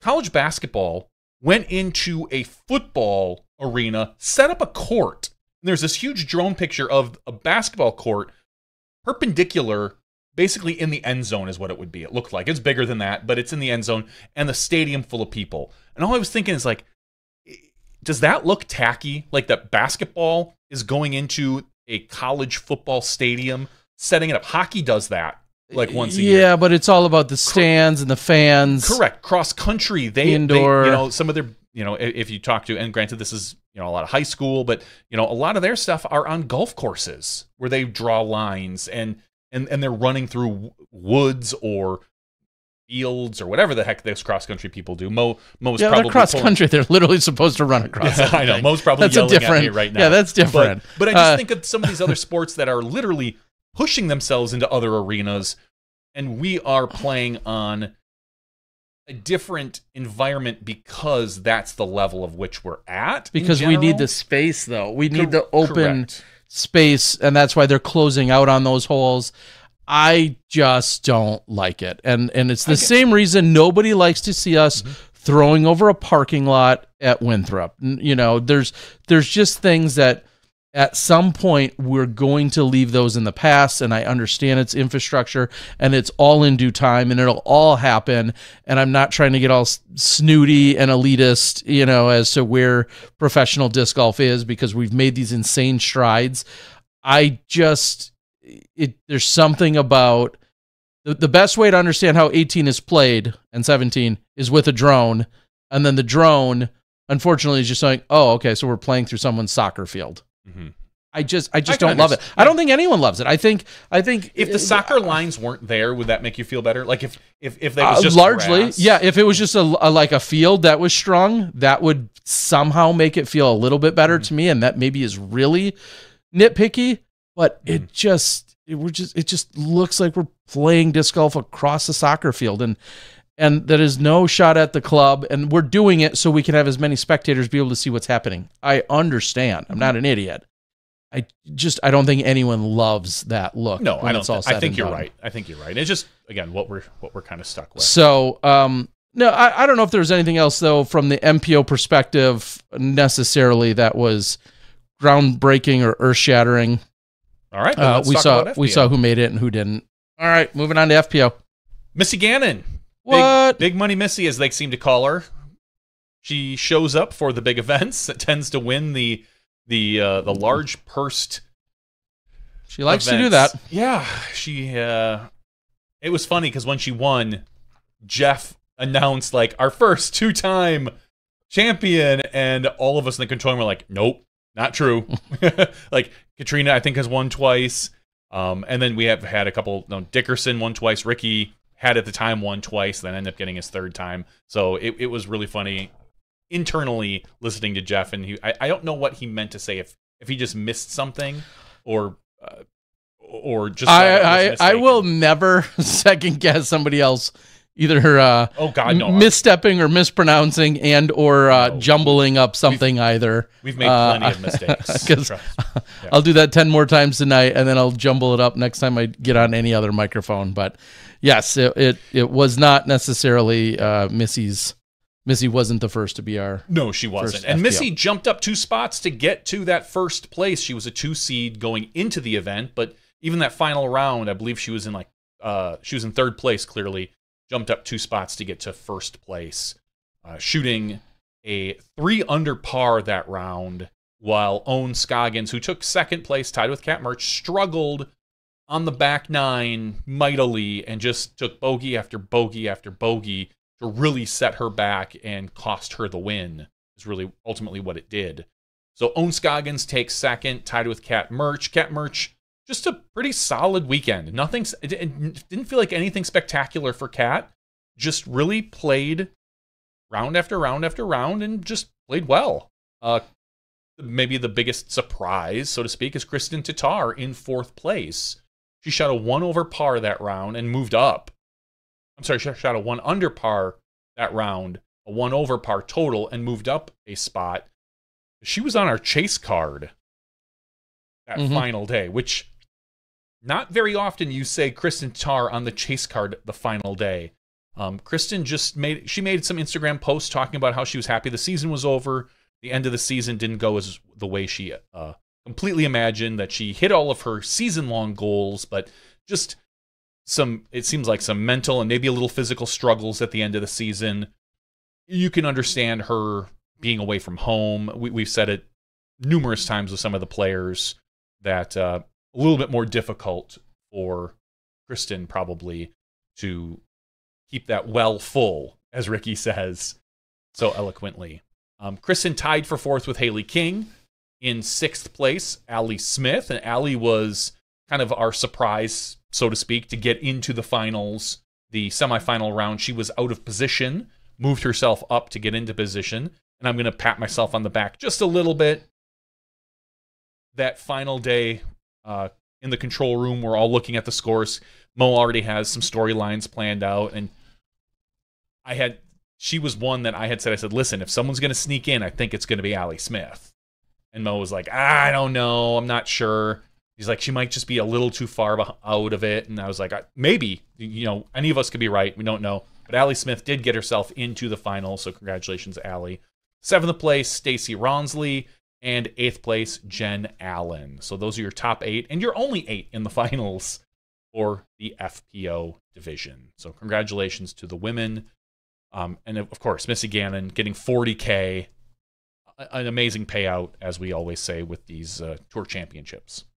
Yeah, and I guess you have to do the math. Well, you don't, because it doesn't really matter. I was going to say, Jen Allen had just made the joke that after she had went from the semifinals and then made it into the finals, we heard her as she was kind of getting ready to leave the course or close out her round. She's like, oh, I got to go change my flight. Not necessarily expecting to make it into the finals. Just get it from, if you made it into the semis, you got $2,500 on the FPO side.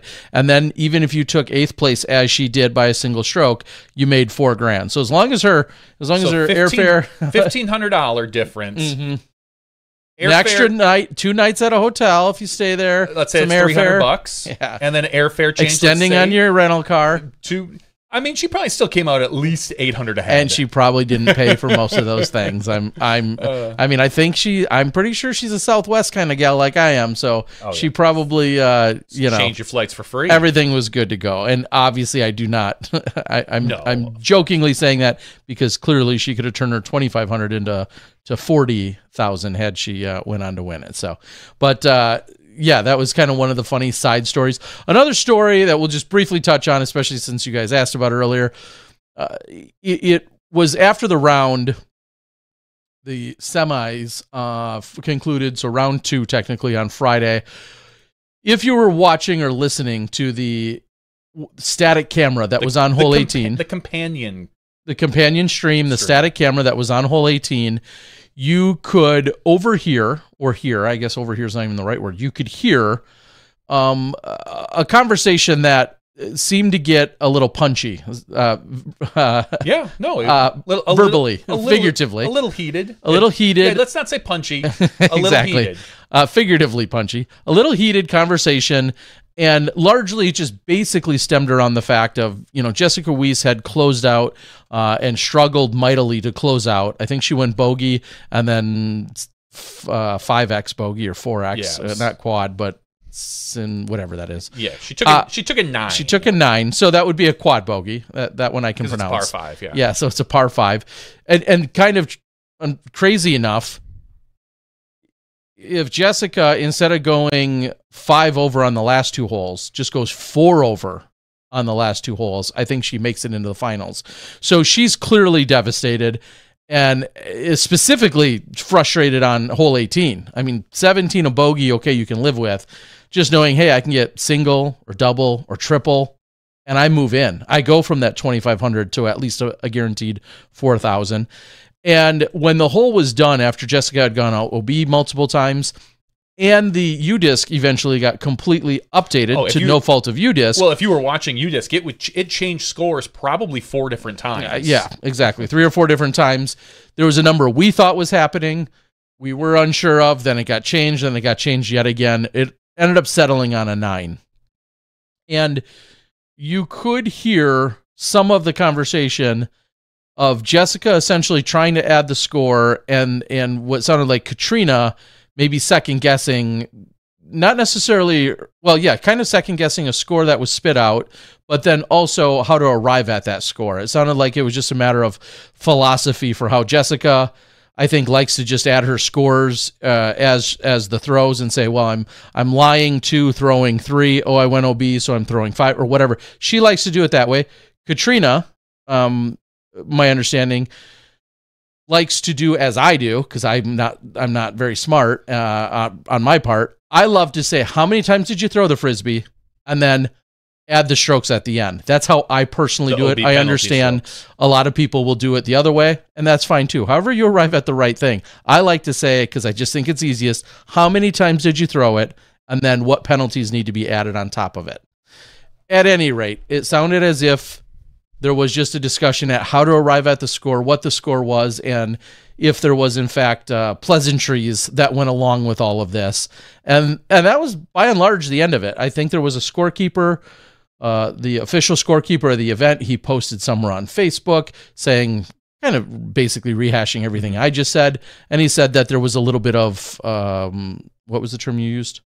It got a little bit heated. Yeah, a little heated in that overall exchange. And because I think that's all that's gonna come of it. Well, there was originally a post that said, and I don't know where this came from or why someone would even say this, that it got heated, it almost came to blows, and Katrina could be suspended the beginning of the year. Yeah. Which 100% false.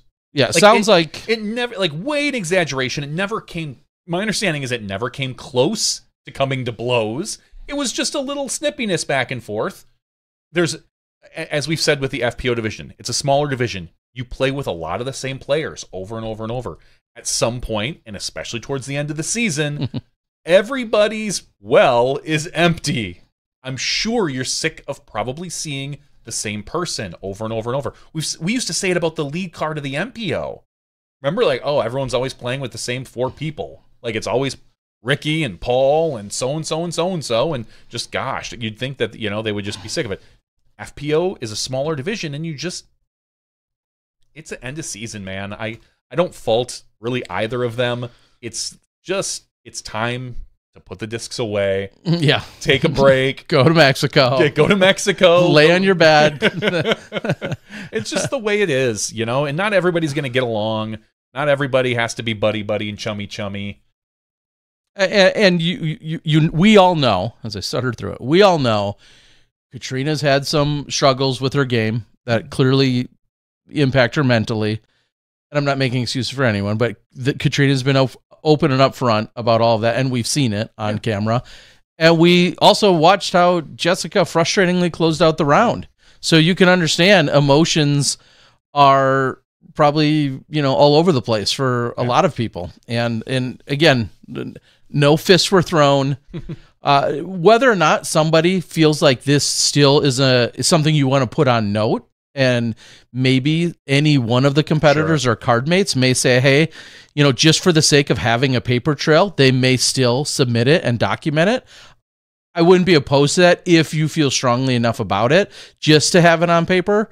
I don't think it's that big of a secret that a number of years ago, Jessica and Kat were very much at odds with one another a number of years ago, where it was seemingly a week in and week out thing for a little while. I feel like they've potentially buried that hatchet since then, and maybe some of that resurfaced or bubbled, and maybe it was all the situation. But having it on record might not be the worst thing either, again, because they're likely going to play together at some point, and you have something else to reference. But who knows? I'll say let's not get too worked up on it. I will say I posted the payouts on Sunday, and I said, does anybody have any thoughts on this? And as what I would consider a pretty good sport, Jessica was one that replied to my Facebook. She was, in fact, the first person to reply, and I said, does anybody have any thoughts on the payout here that's going to happen today and all these records and so on and so forth? What do you think about it? And she wrote, quote, I think I really blew it on 17 and 18 this week with a facepalm emoji. Honesty.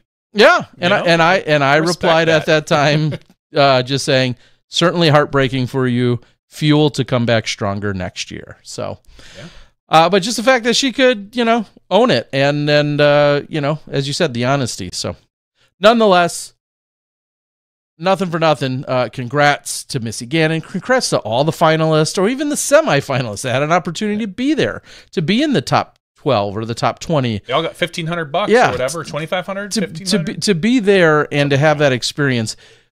I'll remind you, at one point, $1,500 was an insane payout for winning an FPO tournament. And now we have women that are showing up that have just, so to speak, made it. And with that, they're going to be walking home with $1,500 or $2,500 or whatever those numbers are, and then $40,000 to go to Missy Gannon. Incredible. And as I said with Ricky, the other quick note I'll put on that,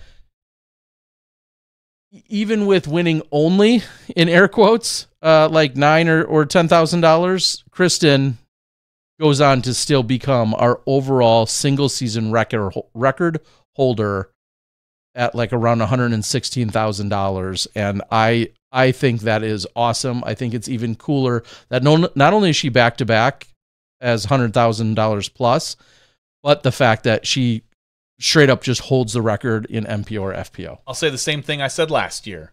Odds are next year it'll be a new record. Sure, and it'll be even cooler if it's her.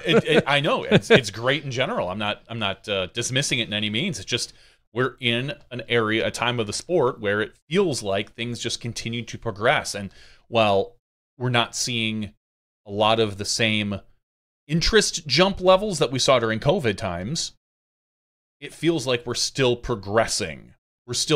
There is still growth in the sport. You know, we're not seeing the double-digit percentage growth that we saw the spike. Maybe we're just back to our normal, what it used to be 7 to 9% or whatever it was of growth. And that might be fine. So. I think the real question becomes, and everyone, you know, can kind of sit on it, is are these payouts sustainable?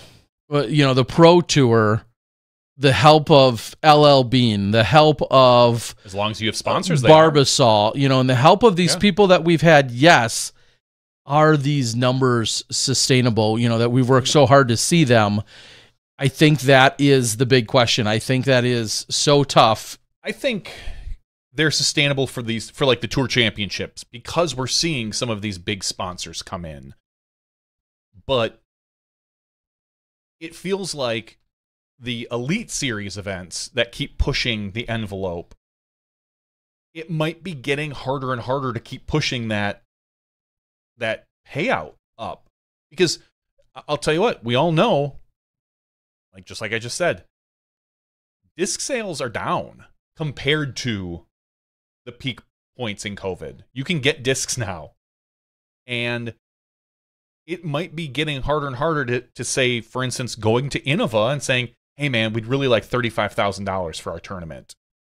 Innova might just be like, meh, I don't know. Or Discraft or DD or whomever. I'm not just picking on one company, just anybody. Like that, which is why it is very good, and maybe even a requirement that we continue to seek outside sponsorship. And Sean Jack, and I'm putting a lot of it on him, is doing a great job. We're getting companies like, LWS or Barbasol or LL Bean, all those halal guys. Those are great outside sponsors. Hopefully we can continue to get them, because I feel like without the outside sponsors, we're going to plateau, because there's 100%. You're just, unless the sport continues to kind of, if we don't foresee it, maybe something big happens, the sport takes a couple more big jumps, manufacturers are selling a lot more discs, maybe then they'll put in more money into tournaments. But you cannot expect our manufacturers to continue to push up the levels at which they sponsor events year over year over year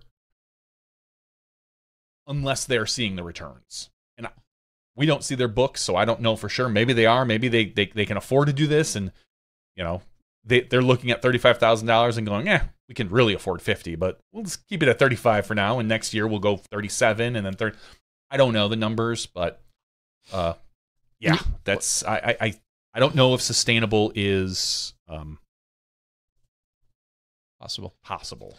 One other big note that we saw that was announced since last week's show was the fact that we're going to see 3 of our last 3 events to be broadcast on the CBS Sports Network, and in some capacity, and I don't have it directly in front of me. I think there's going to be an edited version of USDGC, Throw Pink, and the Tour Championship, I believe edited down probably to an hour, put on the CBS Sports. There's, you have got the announcement in front of you. My guess is that it's going to be very similar to what we've seen in the past, with like Bluefoot doing a lot of the stuff, probably some sort of voiceover, some narrative. God help us if there's a 20-minute introduction to the sport of disc golf at the beginning of each one. I will probably get very frustrated. But just in general, hopefully, a good, clean explainer on the events. Yeah, as you just said, and they're set to air right now on November 13th, November 27th, and December 11th. I believe those are all Monday night time slots. Please, disc golfers, remember, this isn't for you. Don't get all mad when they're not telling you, oh, this is Ricky's 4th run fell in. This isn't meant to be shot-by-shot coverage. Nobody on CBS wants to watch shot-by-shot coverage of a final round. Yes. That's not how we're selling the sport. This is just, let's be honest, this is to sell the sport to sponsors, outside, commercials, and CBS, or maybe ESPN in the future, or whatever. This is a story that will have disc golf. You've already watched all these. You've already watched it. So, and you know what happened. Yeah, so you don't need to get all frustrated online. Oh, they will. I know they will. And yell like, I can't believe they didn't show this, or I didn't even know how Ricky got to that position. And it's like, ugh. God. So that was announced last week, and looking forward to seeing it. Anytime you have it on something of that scale, I know you're also going to complain. Some will complain and say, well, there still isn't such and such network with such and such, and it's up against football or whatever. Just I think a good takeaway that I've really been trying to lean into, as I see, sometimes when you see a lot of criticisms, just take a little win and run with it. You don't always, and myself included, you don't always have to find the singular most nitpicky and or self-serving negative to every single announcement and thing that gets released. And I feel like, and it's not just disc golfers, clearly, it's all of us, but sometimes just take the little win, just like give a little minor fist pump and be like, yeah, that's cool. And don't worry about like the like really specific minor thing that then is not serving you. Well, it's for the greater good. Let's continue to focus on the negative. Yes. Terry Miller. You briefly brought up with Ricky the spectator situation. Yep. It feels like when you compare, and I don't have the numbers as to how many spectators there were out there, it didn't look like an outrageous number. It looked like pretty moderate. What do you think the Pro Tour can do? I don't want to say should, but can do if they want to improve spectatorship at this event? I think there's a couple of trains of thought. Thankfully, no one listens to me, so it doesn't matter what I say. But there is a couple of trains of thought. What was that? I wasn't listening. I understand. Someone even posted on our board with one kind of along those lines of, well, what if there was a week in between? That might give some people more breathing room. Somebody might be able to skip out of the office in Charlotte on Thursday and Friday to watch USDGC, and then the next week they couldn't dare. But maybe if it was a week later, whatever. I mean, I know we're getting a little specific there. I worry that will lose more momentum than even before. And quite honestly, the players don't want that, because you're not going to put another event in between there. We're already at the end of the year. Everybody is dying to go home. They just are. Everyone is ready to go home. And that's crew, but that's even the players, more so the players. So having a week in between, I don't think that generates extra buzz or excitement, although it may reduce some of the USDGC hangover. One could argue, and I don't think it's not going to happen in 2024. One could argue, could this be before the USDGC? I was kind of thinking that. Going to jump ahead of them and see if that steals any thunder. Or it may or may not. Just make, and not my idea, but a thought. Why not make MVP the tour finale? Make this. And I don't know, I don't know if you could have, like, so to speak, the MVP Open sponsored by Barbasol and MVP Discs powered by, we can do whatever we wanted. But do we need to have, and make that the separate championship? Make that the championship weekend at Maple Hill. It feels like it's a great course. Sure. It's got some really good holes. It's iconic. It's a place to be. You've got spectatorship, things like that, as opposed to trying to cram, because then you already have at the end of the tour, at the end of everything, then you have a few weeks before USDGC. Again, just an idea, because I feel like putting it before USDGC, a week before or 2 weeks before, at that point now you're almost out of time, is really difficult. You're still cramming everything at the end of the season. Yeah, and similarly, just like if you go back really old school to what, year one or years 1 and 2 or year 1, what if GMC similarly could be the end of the season event, depending on the exact, if that's middle of September, like MVP was this year, interchangeably, yeah, the conversation could be had. You'd almost like that conversation even more so for a Smuggler's Notch, for the simple fact that you have the two courses and you have the two different styles of course. And someone could say that's a tour championship that feels even more fair, because somebody could say, well, is it as good as Maple Hill is, and everybody loves it seemingly, or for the most part do. If you have it on the two courses that are out at Smuggler's Notch, then you're definitely spreading, some of the challenge out. So either or. Sure. I don't think that's not the dumbest idea you've ever stolen from someone else online. So I didn't steal that from anyone online. Honestly, I literally just thought of it a couple minutes ago. I've heard people say sus. Oh, I've heard people saying move it to other places. And I was just thinking, what places on the East Coast? And this year MVP was the final event. Is it going to be every year? We don't know. It could be Smugs. It could be MVP. Yeah, so something like that. Anyway, so there's I mean, the Tour Championship at one point had ended at Smuggler's Notch. Correct. So those things come to mind. I don't know what ticket prices were like, if that was in fact anything that actually did, if it was a daily ticket price or or anything of that nature, or if the VIP tickets ended up being that much better that those were the only ones that were really sought after, but yet they were really expensive. I don't know any of that. That's something they're going to definitely have to look at. And then I guess the next question is, how much emphasis are we putting on having on-site? And that was my other question. That's another question. If I said, if they want, if the Pro Tour is okay with just having an event without big spectatorship for their championship, then great, keep doing what we're doing. Because the players don't seem to mind. They go to the event, the 32 men and the 16 women, or 12, 24, whatever that number is, I forget. They go, they collect a nice check. Some of them collect a very nice check, and then they finish their season. So if they don't care that there's not a ton of spectators there, which maybe they don't, because if you look at how USDGC is set up, with the huge vendor village, and all, like, they know the number of people that are coming ahead of time. The Pro Tour, in theory, should know that number as well.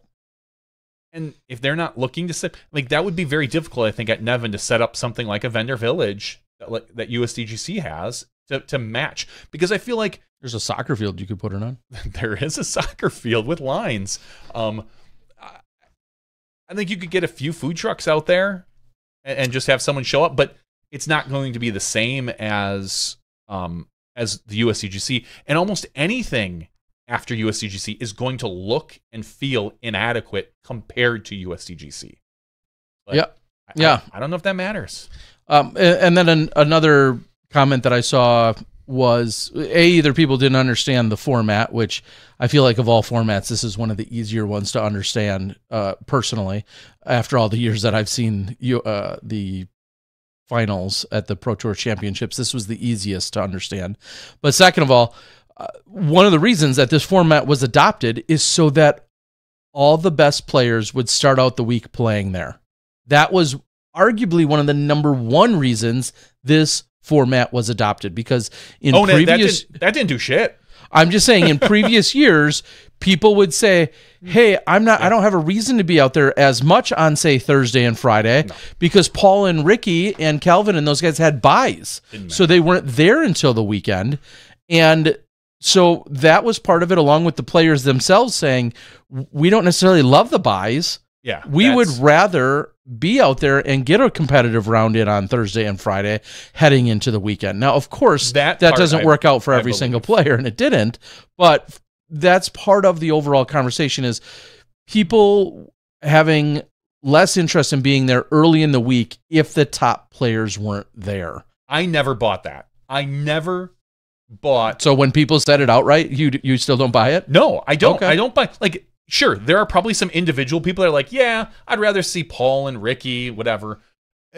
But to me, I don't think that was a huge... We have so many good players and personalities now over the last 3 to 5 years that I felt like, okay, cool. Yes, Paul particularly, as well as Ricky now, I think even a little bit less, they have a following that people want to see them. They want to see the best. And sure, I mean... Did people not come because Paul wasn't there this year? Maybe. I mean, that's. I'm sure there was some. I'm sure there was some grouping of people. Is it 1,000 people? No. So I don't think that the fact that the top players weren't playing, because I tell you what, top players were still there. They just weren't competing. They were probably there early, walking around, practicing. Maybe they're after practicing. If you wanted to see them, you might have been able. They might even have been there signing discs. I don't think that was a huge deal for the Thursday and Friday of the event. I think it has more to do, as we've said, with USDGC and people taking their vacation. If you're going to go to an event, you're going to go to USDGC. If you're going to take time off, that's the event you're going to do it for. Well, certainly. But the question is Saturday and Sunday. Most people aren't working. Why weren't there more people there Saturday and Sunday to me? Like, I don't know the answer to that. Maybe it's USDGC, burnout, maybe it's anything, but I never particularly bought the idea that we weren't getting huge crowds because the top players weren't playing. I don't think it was a matter of huge crowds, or that's solely the reason. And I know some of the players, they preferred to play. I'd love to know the numbers, and I don't know if we'll ever know, of players that liked the buys versus didn't like the buys. Yeah, that's a good question, because Simon probably would have liked to buy into the finals. I don't know.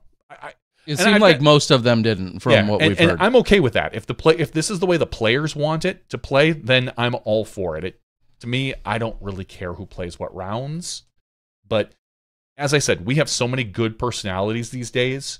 Yeah, but I don't think it matters. I do think it does matter, for the simple fact that people still go to an NBA game, and when so and so isn't in the lineup, they're all pissed off. When somebody goes to if I went to a Milwaukee Bucks game, and I wouldn't get this way because I'm not a passionate fan, but if I went to a Milwaukee Bucks game and Giannis, Giannis, I'm a big fan, didn't play. I personally wouldn't be pissed off. Again, I'm a bad example, but there's people that get really ticked off. Yep. Same thing, of course, in all of our professional sports. When someone's sitting out or not playing for any given reason, whether it's a coaching decision or just a organizational decision that they're not playing, the fans are mad about it, and so fans want to be able to have the opportunity to see. And I think that factored in. I don't think it was the number one factor to changing the format I don't even think it was a major factor. But I think it definitely was a factor. I think it's a very minor factor. So nonetheless, I guess we'll see. And we'll see. We said it earlier. I don't know. Moving it? Do you think moving it out of Charlotte is a good idea? Further away from Rock Hill? Is it like Atlanta? As funny as it sounds, that might be a very legitimate answer. Going to Atlanta, going to Florida, having a different user or a different spectator base that's maybe a little fresher, that isn't going to have a USDGC hangover. That absolutely might be the answer. Atlanta's like USDGC? No, Atlanta's not that far. Going over to I was thinking going over to Tennessee or into Kentucky, maybe somewhere where it's within a few hours. But to check all the same boxes that the Charlotte club does are very, very big shoes to fill. That's why we've been there. Yep, and they are phenomenal, and I would never ever question them. I'm just wondering if I mean, we've seen it in Florida. Is the other main place, and we've seen that was pre-COVID. That's no one was even thinking of spectators really at that point. Yeah, it wasn't. And Smuggler's Notch, when it was there, was also an afterthought. Spectators, everyone expected about 50 people. Yeah, and the fact of even having it in there's a lot of. It's not a secret that going up to Smuggler's Notch for a weekend isn't inexpensive either. No. So there's all these different pros and cons, and you want it to be warm enough so we're not being threatened with snow. So there's a certain region and section of the country of which it's really possible, and without being too far from Rock Hill either. You're not going to have the finals over in Phoenix. Nope. After just playing in Rock Hill. So again, a lot more smarter people are in charge of those decisions that aren't named Terry or Johnny. No, and we can give our opinions. That's what we do. That's whether they want them or not. No, whether they want them or not. This is literally our job. Next year, of course, the Champions Cup is listed in Appling to be held in Georgia at the end of October, and 2 weeks prior to that, as in the week after USDGC, currently still the Pro Tour championship is slated for Charlotte, North Carolina for 2024.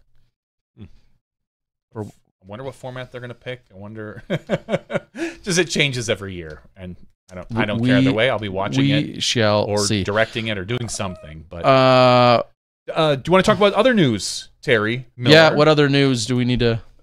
Some of the big business news that was announced, as we talked about with Ricky. Discmania was officially purchased acquired by House of Discs. That's the same company that owns Latitude, that owns Castaplast, that owns Dynamic Discs. Now, not technically, now Discmania is under their umbrella as part of their branding, so to speak. So we now have a conglomerate, so to speak, of disc manufacturers. I reached out to our good friend Dana and just said, "Hey, does this affect you at all? How are you doing?" And he said, "Currently, no, it doesn't. He's just, he's going to continue to grind away and happy he still has a job and all that other good stuff. And, and as from their perspective, it doesn't really change anything right now." He says, "Who knows what's going to happen in 5 or 10 years?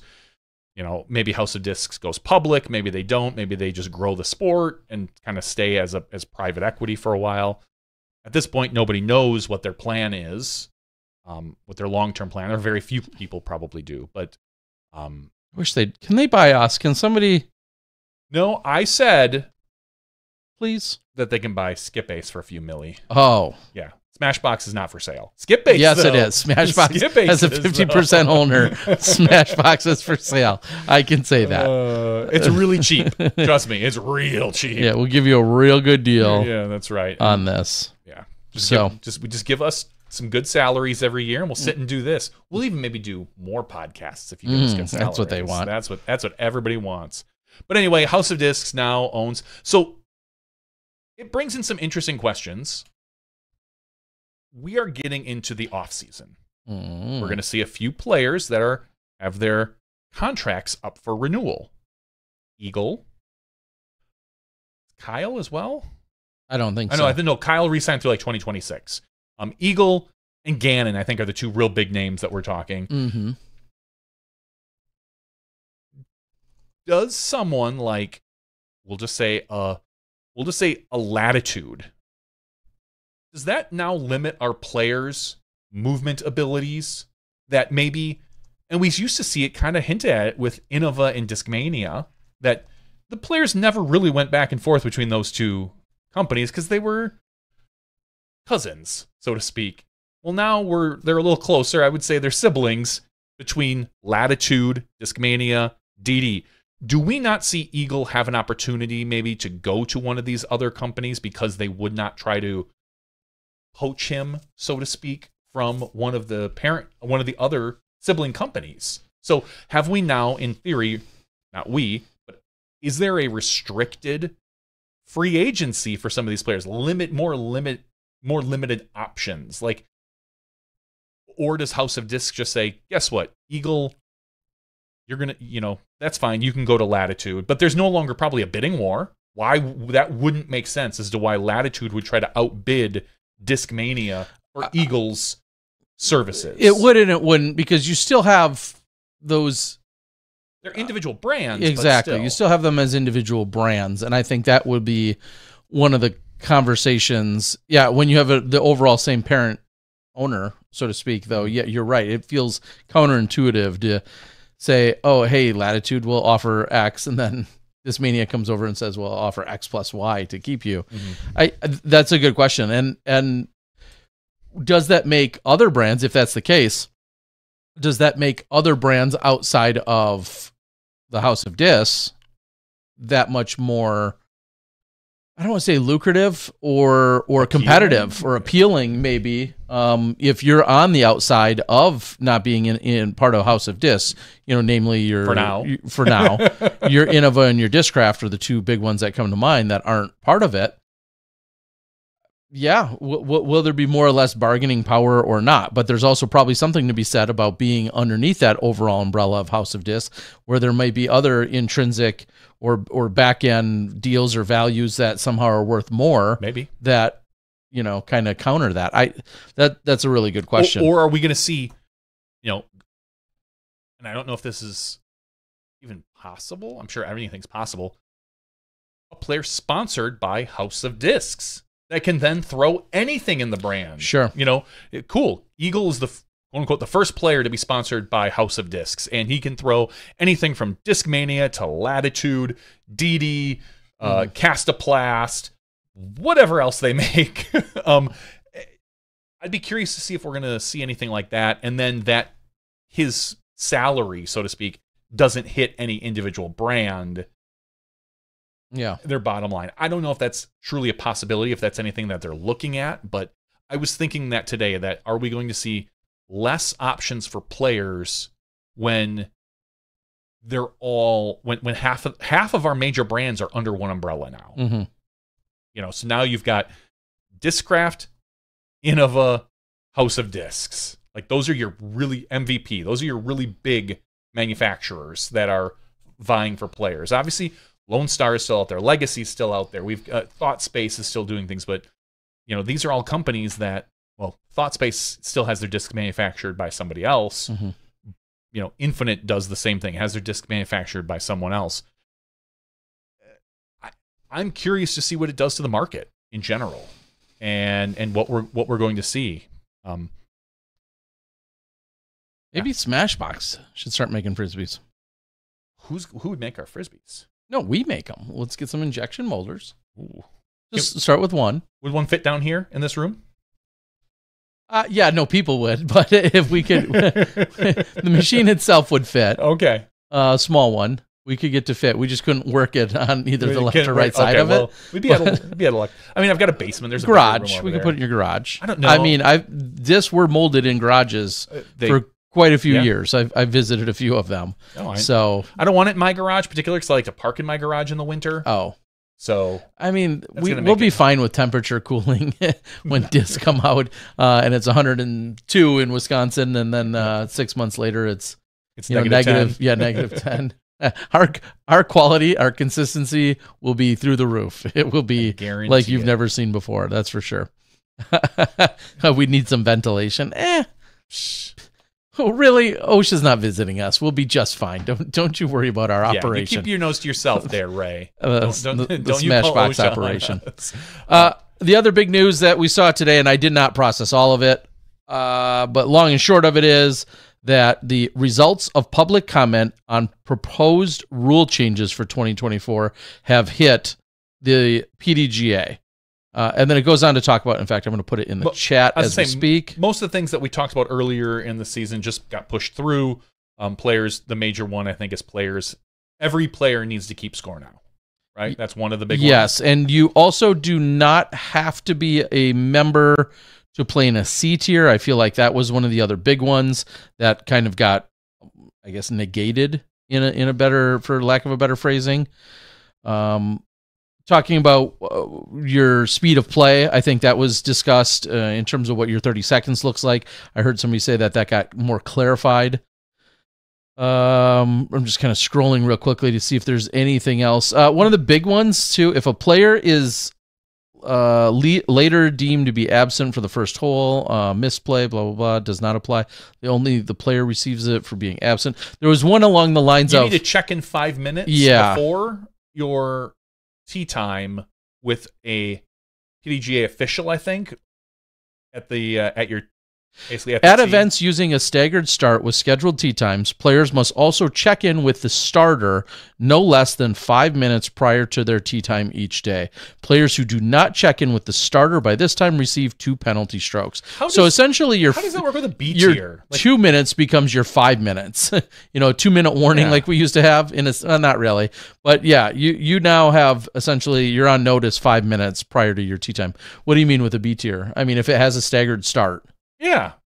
Like, you may not have a starter at a B tier. It might just be show up to your tee. You have a starter.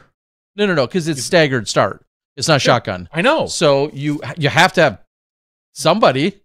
Really? You can't just say, all right, players, you're teeing at 9:05. Just show up and tee off at 9:05? If you don't, you are doing it wrong. I understand. Because they have to have, like, all the scoring information, which I guess maybe went out in an email. I just can't imagine not having a starter if you're doing, like, literally somebody should be standing there. You would think so, but I mean, it's a B tier. You've run B tiers with and I can't imagine not none of them probably been. You would need a starter, like you would think. Yeah. Anyway, so that is one that was kind of there. Ace Run. We'll talk about that in the after show. So anyway, those are out there. Proposed rule changes. I guess the long and short of it for me is the PDGA set out what they were going to do to change rules, kind of all the proposed rules changes. Then they had an open forum where people could submit their feedback. People submitted feedback. A lot of people just talked real loudly and bitched and moaned and complained and probably didn't do anything. But some people, God bless you, some people took their feedback, right, wrong, or indifferent, took their feedback, provided it to the PDGA. The PDGA listened to said feedback and probably swayed and was influenced by said feedback, and then now is moving forward with some rules changes. Like, kind of a beautiful, not philosophy, just a process, a beautiful process as to how it can and should go. And if you didn't provide feedback, now you may have provided feedback and they still may not have gone that way. Clearly, if 50 people sent in something one way and 51 people sent it in another, just because the 51 sent in doesn't mean they necessarily went that way. But the point is, there was the opportunity to provide some feedback. They listened to feedback, and it looks like they've made some significant adjustments to what they had originally proposed. I don't know if you can ask for too much more than that. So, and I don't get paid by the PDGA to say any of that. I just feel like that seems like a pretty logical, adult-like way to move forward with it. So there we go. Darren said, I've played without a starter. We expected someone to be there, but no one showed up. So we just teed 2 minutes after our tea time.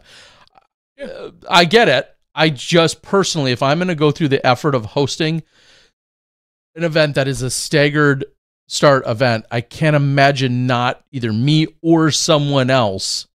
You're doing a poor job. I'm just going to say that. You are doing a piss poor job of running your tournament if you're having staggered starts with tee times and you don't have someone there officially starting them off. So what happens if you don't show up 5 minutes before your tee time? I just said you get a 2-stroke penalty. So I here's what I'll say. That is going to go, that's going to work just fine for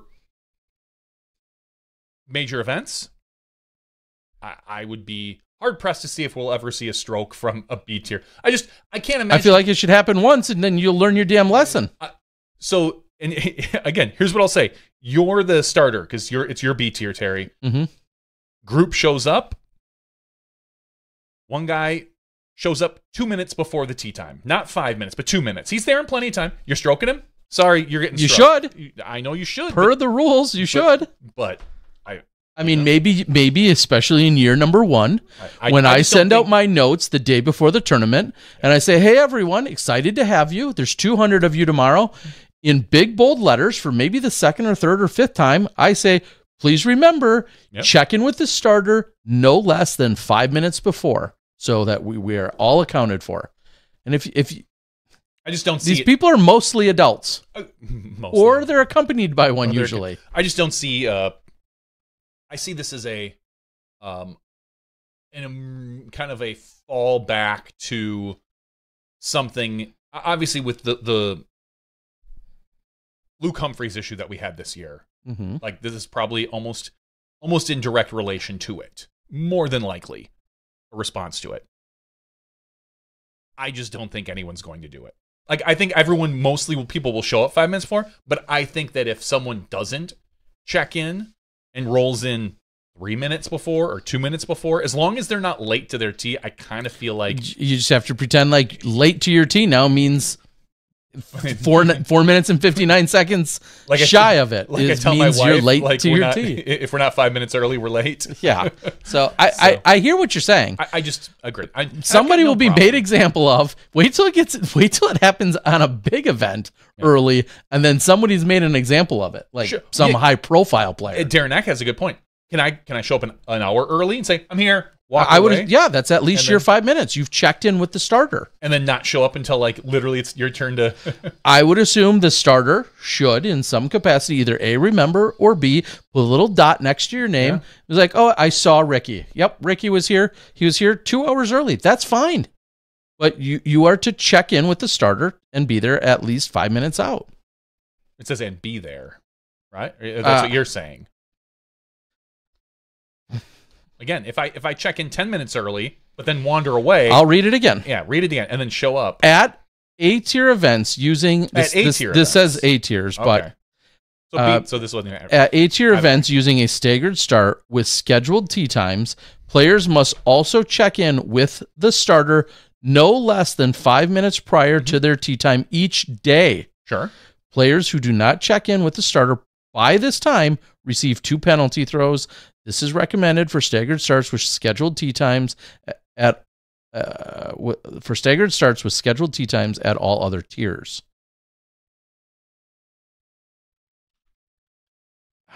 I just think it's funny because, like someone said, I show up that morning, an hour before my tee time. I walk over to the starter, be like, "I'm here," and then you wander away. Yeah, and all the players then are walking up to the tee. Now teeing Terry Miller. Terry Miller tees. Everyone's looking around like, "Oh, that's weird. John hasn't showed up. Yeah. John hasn't now showed teeing. up. Yeah. Not teeing somebody else." Then John just kind of walks up and is like, "I'm here." Like it would be.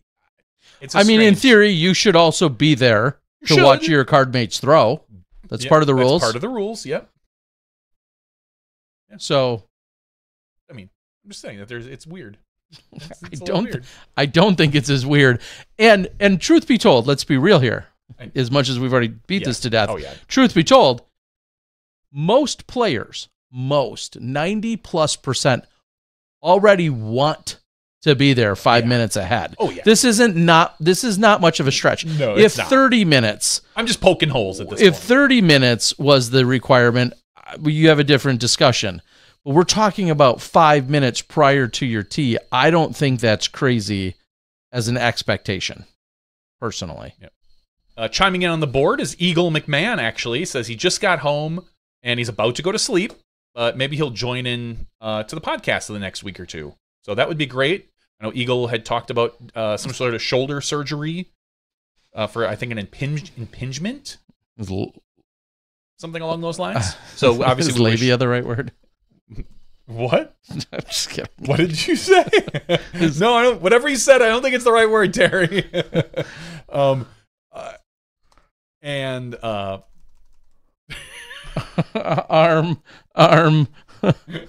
my God.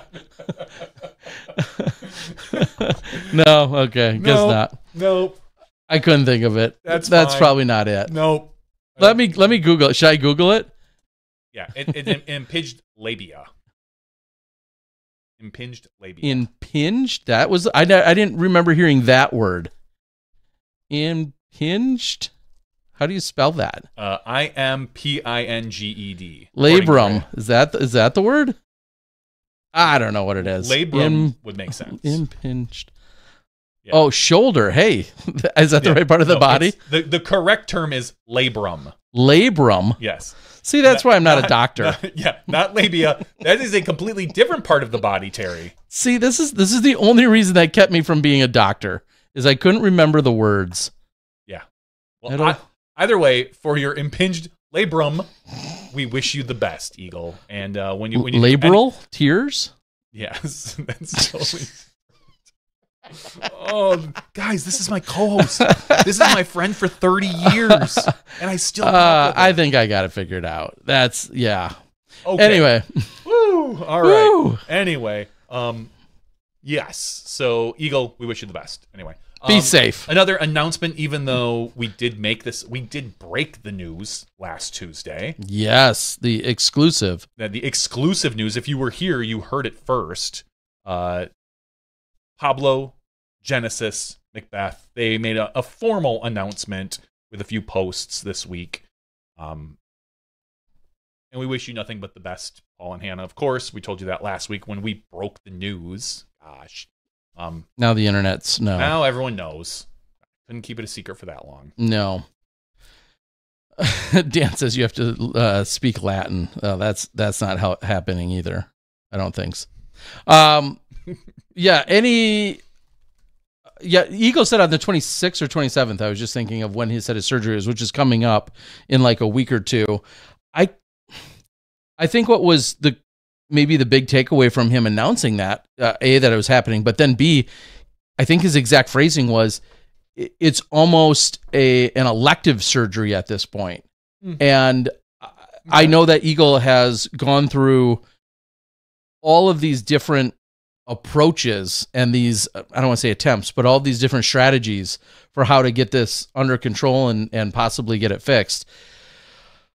Well, good luck. And I don't mean that in a negative way. I mean, like, good luck, just because we just know that this has been an ongoing issue for so long. Yeah. And hopefully this is maybe the thing that, I don't want to say ends it, but yeah, I guess that's the best way to put it. Ends any kind of pain or any kind of discomfort or frustrations that go along with it. Yeah. Because there's probably always a certain degree, especially with someone who throws so hard, there's probably a certain degree of just sheer hesitation with damn near any throw when you're in that much pain and you're talking about, or you've been in that much pain, and then you're always just constantly thinking in the back of your mind, oh man, if I did this, could I potentially re-injure myself? So whatever. In general, any surgery has the potential for complications. So we're, like we said, we're hoping for nothing but the best for Eagle. Yeah. And we'll catch up and definitely figure out how that went and what's going on. So when he joins the show and he has no arm, well, no. It's like, I'm going to throw lefty, guys. I guess that'll answer that question, won't it? And the sad part is, for the rest of the world, is it wouldn't probably take long for him to become a proficient lefty thrower as well. Oh God, he already. I mean, I know he already can, but I'm just saying, like fully compete left-handed. Yeah. And we saw what Will Schusterich obviously had done at the USDGC as well, with now being able to putt lefty. Just insane. It would be crazy. It would be crazy. All right. Is there any the other quick news that we can reference, as much as I didn't do the research I would have liked to? Long and short of it, though, is UDisc has officially announced their own rating system. Ratings. And we should just have them on. I feel like I almost reached out earlier today. I think very soon we should have them on and discuss it more in depth, and what people think of it, how they arrived at it. I'm sure there's obviously articles and things written about it. It would be great to get one of them to give us their actual take on it. But long and short of it is, UDisc is essentially announced their own rating system that comes with using UDisc. I think it's only with UDisc Pro. Correct. Is what I saw. I know I got an email for it. The ratings are different than the PDGA ratings. It's a different scale. Yeah, completely. It goes from like 0 to, I think, 300, 400. I think what we know. I think if you're around 300 or right about there, then you're almost pro level. So I don't know how high that goes, to be honest, but I believe if you're around 300, you're at like pro level, but I think it can go higher than 300. Let me read you just a few bullet points, because I got the email here today. What you need to know. UDisc round ratings are only available to UDisc Pro subscribers. That's me, it says. That's me too. Round ratings are powered by AI using a model that has been trained on millions of rounds scored with the app. The system is based on holes and courses, not a field of tournament players, which is very different from the PDGA's, one of the main core components of the PDGA rating. The scale is 1 to 300 plus, providing benchmarks for everyone from beginners to pros. And then it goes on to later say 100 is great for a beginner, 200 more experienced, 300. Elite performances will trend from the 250s and up, with 300 plus representing the kind of performance legends are made of. So there you go. Wait, you didn't use the PDGA ratings? And it goes on to talk about that. So we'll break it down more and have that discussion. I'd be kind of interested to go out and maybe use it maybe even this week. But that is new. I'll give it a week or two. I'll be excited to really get a lot more feedback from people and see what they think of it. And I saw someone say that they had scored a few rounds and they felt like a 200 was about a PDGA 900. Is kind of right around there. Obviously not 1 for 1, but kind of close to what they equated. Like, he's like, I know what this course is. I know what the ratings generally are. I scored about a 900 PDGA. It gave me a 200 in UDisc. It also means you need to make sure to keep your course accurate. Like, I think about Dretska Park, where, you could just put 3s for everything and not care about whether, which position is this in? If you care about your rating, your UDisc rating, you want to make sure that that's accurate, because, a 200 a 220-foot shot par 3 is probably going to be scored way different than a 330-foot par 3 that pushes back and into the woods and off to the left, and it's a way different par 3. So looking at, if it truly does look at each individual hole and how it's scored, those scores are going to be way different, and your quote-unquote rating would be different. So make sure, if you're scoring with UDisc, you double-check that the pins are in the right position based on your course. And I think of the simplicity of that for like a nearby course to us is like Sussex. It has 18 tees and 18 pins. Nothing changes. Then you compare and contrast that to Dretska Park, as you just mentioned. There's 13 long tees. 13 long tees. Maybe even more. 18 regular tees. And then every pin has anywhere between 1 and 5 positions. So there's this infinite combo of what that course could look like on any given day or week. And clearly, I don't know how UDisc entirely does all of those details, but AI, they told you, bro. Just the fact, though, that there's, those two courses couldn't be any more different in terms of the capabilities out there. At some point, if you want to be really smart, and maybe they've already done it somewhere, there's going to be a direct comparison chart or scale of like, oh, hey, this 210, really is almost right on par with being a 920 rated round, and so on and so forth. I think what's really another additional thing that's cool about this is, with the emphasis that has been put on PDGA ratings, this will give everyone some alternative to look at. And maybe some people will gravitate to it. Maybe they won't. Maybe they will. This will be exclusively UDisc, and that's all it will get talked about. I just think of all the other. Oh, is there going to be end of the year award for UDisc high rating and all these other things? But no, but I bet you, just like we see with Spotify at the end of the year, when you get your Spotify thing, like, oh, you listen to 5,000 minutes of Taylor Spears. Swift. Sorry. Taylor. Taylor. Taylor. I listened to her. I bet you they will will be added into your UDisc, because I think they've done that in the past as well. Throw it into your UDisc stuff. Yeah, good for them. Awesome to see. And as someone else pointed on the board, I think it was Carney, said Disc Golf Metrics has had this for years. I've seen that. I've gotten a Disc Golf Metrics score once or twice in the past myself, or rating. I don't know how they arrive at their ratings, how similar or different. I feel like they're on 1,000-ish like base scale as well, and that they're their own version of like, they're more similar to the PDGA rating system than what this is. And I don't know, but yes, I know they offered as well. Adjusts for different course. I know I'm 973 rated on Metrics. It's because you haven't probably scored on there. Don't worry about it. Don't worry how many.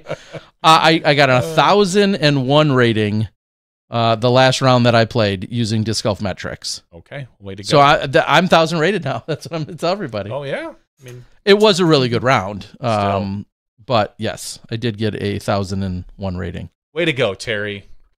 Yeah, I'm telling everybody that now. Good call. Yeah, that's what you really should do. What are you rated, bro? 1,001 for one round on Metrics? Yeah. Anyway.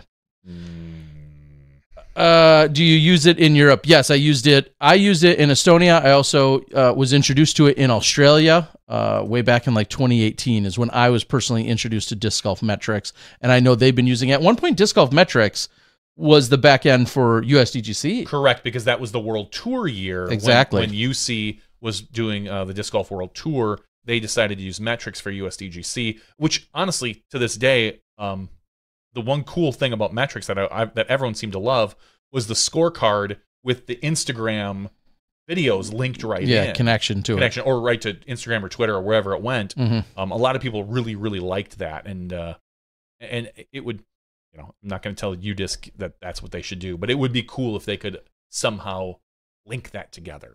But, but it's a lot of work, and I know the World Tour had like a specific person just dedicated to bringing in those photos and tagging them and attaching them, and it's more work than probably it's worth. Yeah, but Disc Golf Metrics is a very, very legitimate, hardcore, high-end scoring system that gets used in most places outside of the U.S. And that's something else that I also learned recently is if you're looking, and this is maybe my pro tip we can close out on the night, if you're looking for events to play in outside of the U.S. Disc Golf Scene nor UDisc are probably your solution. Your best bet is to go out and look at discgolfmetrics.com. That is where, again, almost all of Europe and I think most countries have adopted it. So for now, that could change. Somebody's going to take over somebody else. Who knows? Should we start a scoring company? Let me think. No. All right. I'm going to sell it to, I'm selling my half of the company to the person that wants to start turning SmashBoxx into a score cut. Yeah. No. I don't think Ricky will lend me 40 grand. That will not scratch the surface. All right. Well, then with scratching surfaces, let's call it. We've got a SmashBoxx after show that'll come to you maybe on the shorter side, but we're going to have that for you tonight, which will include and feature a giveaway, of course, as they all do for our Patreon subs. Another thing before I go is, should we do what the Pro Tour and a number of other companies are doing, have done, is make our chat exclusive to subscribers? No. I don't know. I like that idea. I mean, I think you should sub to us. Oh, I mean, okay. Our chat here on YouTube. Just subscribers? Yeah, I would. You have to subscribe to us in order to then I would not chat. I would not be opposed to that. Yes, because it doesn't cost anything to be a subscriber. I know there's a few pages where it actually costs you money to be a subscriber. No, I don't want that. But and so there was some blowback from some podcasts where it was like, well, I can't chat unless I pay you or something like that. No, but just be a subscriber, I would actually be okay with that. Is that too much to ask? I don't know. I don't think it is. All right. You guys probably all are, so it probably wouldn't even affect you. But maybe not. Thank you guys for joining us tonight. It was awesome to catch up with Ricky Wysocki. I'll make sure to fully dox him when I get to his house. Or you guys, I could show it off to you guys so you guys know exactly what you're renting when you take the Airbnb tour over there. So thank you to him. Congrats again to Missy Gannon. I had reached out a couple times with Richie. Wow. With Missy. We went back and forth. There was a slight lapse there. I know she's traveling, understandably. I think she also was with Nick and Matt last night, so hopefully she gave you guys a lot of good insight there. Congratulations. She's welcome to join us anytime if she'd like. We'll take her after a big win or otherwise. It doesn't matter. Anytime she wants. For Johnny V, I'm the Disc Golf Guy, and for Ricky Wysocki, our Pro Tour champion this weekend. Congrats to him. We're going to stand down for just a moment, then we'll see you in the after show when you step inside the SmashBoxx. Thank you to our $2 and above patrons. Your name is listed below in the credits. If you are interested in being listed as a producer in the SmashBoxxTV credits and supporting this and other fine podcasts, please visit patreon.com/SmashBoxxTV.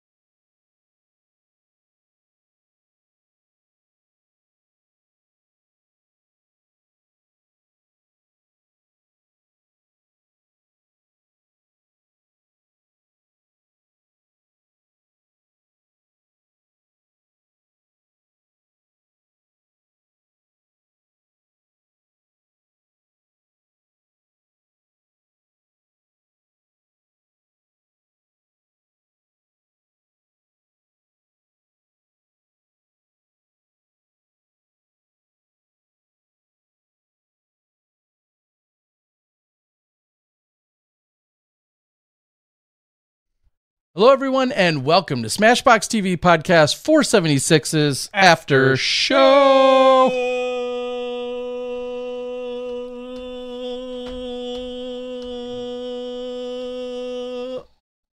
Nailed it. Just together. How we do it. Woo! Here we are. Welcome in, everyone. In case you don't know what the after show is, it is a long-winded display of Johnny V's beautiful voice and singing talents. I just sing. I take requests from the chat on the song, and I sing it. That's the whole after show now. It's just turned into the Johnny V karaoke hour. Oh, God, yes. Except for we don't give you any music. Like, No, we don't just- have an under... It's all a cappella. Yeah. Just me. Yeah, we could go with that. Well, That'd welcome in. That'd be a quick way to end the after show. To lose all of our subscribers. Yeah, well, welcome in, everyone. This is the after show where we'll talk about, not quite anything, but close to it. Anything and everything that you really want to bring to us that may or may not be disc golf related. We generally will steer clear of most religion, politics, things of that nature. But for the most part, anything goes otherwise. Or we may completely dive right back into a disc golf conversation. Mildly related to disc golf, Ace Run Pro brought up a very funny thing that happened this particular weekend with our producer, Mahmoud Barani. In case you wanted to know his name before we trash him. Everyone calls him Mo, but I forget what day it was. It might have been day two. I feel like. We were showing shots of the crowd. There was this crowd shots, crowd work. We do that. There was a cute little girl, probably, 5, 6, 7, something like that, in the crowd. And there's kind of always an internal joke that I think it's fun to show kids in the crowd, and Mo always wants to show animals in the crowd. And that's like always our fight between the two of us. If he sees a dog, he even the cameramen know, hey, let's show this dog. Mo loves to see animals. I always think it's fun to show kids the future, whatever. And so we show this young girl, and you're like, oh, look at this cute kid. And Mo jokingly says, yeah, I've seen cuter. Completely joking. This is internal. This is all internal in our comms. Of course. I hear it in my ear as I'm broadcasting. Just to find out, like 20, not even 20, like 3 seconds later, Felix, the cameraman from Ace Run Pro, jumps on the call and goes, "Oh, hey guys, that's my daughter." and Mo, at this point, was just about to go on another joking, kids, yeah, definitely not the cutest kid I've ever seen. Like, he was about to kind of go into a short joking diatribe, and I'm here going, Mo, please stop, Mo. So, and then afterwards, Mo goes just to me, he's like, Johnny, why didn't you warn me? I didn't know it was Felix's kid. I just knew that. And Felix has a great sense of humor. Obviously, Mo meant nothing by it. It was just a very funny, because in the control room, as you can guess, sometimes we make jokes. Sometimes they're appropriate. Sometimes they're not. They're never like vulgar or anything, but we will make fun of players if they do stupid things. We will show each other replays of really bad shots that maybe don't make it to the broadcast. A Ben Calloway one from Emporia Country Club comes to mind a few years ago, where Ben went to it was like a 50-foot jump approach, and it went straight right. Like, it caught on his fingers. I think we did show that, actually. We didn't show it live, but I think they brought it back for like a social post. But it was not showed live, because even Mo was like, there's no context other than it's a really bad shot. So we do that stuff in the control room, as you can guess, and we try to make each other laugh with really stupid nicknames. And sometimes they make it to the broadcast. Obviously, the Magician of Minocqua was one Mo came up with a few years ago. And I heard it a few times this weekend, not just from Mo, but I heard it from Terry on the broadcast. I heard it from Doss, I think. Doss on the broadcast. The Kansas City Kid for Allie Smith. That was one that I came up with. Marky comes up with some really good ones, not always appropriate. But that's kind of our thing. If someone doesn't have a nickname, we try to come up with something, sometimes super purposefully stupid. And so that's what we do in the control room. And it's just a yuck fest in here, Terry. A yuck fest. Maybe you should just get a satellite truck and fix the yuck fest. the problems. Alfred had asked on the board also, just so you know, the after show is a great place to ask us questions directly on the YouTube chat. That's a good place to do it. if we see it and read it and it's semi-appropriate, or we're mildly smart enough to answer it, we'll try to do so there. Alfred did ask, what happened with the Masters Tour? How'd that go? They all got old.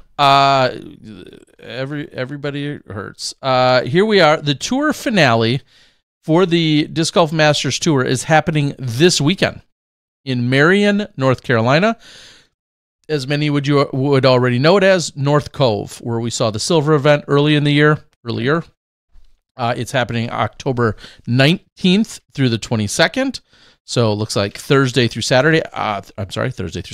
I do not know any more of the details. You can check out the tour points standings here. Oh, looks like I can provide a click or a link for you at least. There is a PDGA event for it. The tournament director, obviously, Callie McMoran. Yep. And what does it show for currently registered players? I don't. 102 registered players. Okay. 20 MP40s, 4 FP40s, 21 MP50s. It looks like from, I wouldn't say all over the country, but it looks like Mississippi and huge representation. Yeah, I mean, there's somebody, Robert Ryan from California, who actually I think drives a truck, so he's he's all over the country anyway. But it looks like a lot from the Mississippi in. Is what this event is drawing. A little more Eastern, But Eastern US. It's not bad. Honestly, not bad turnout for having like a Masters only event.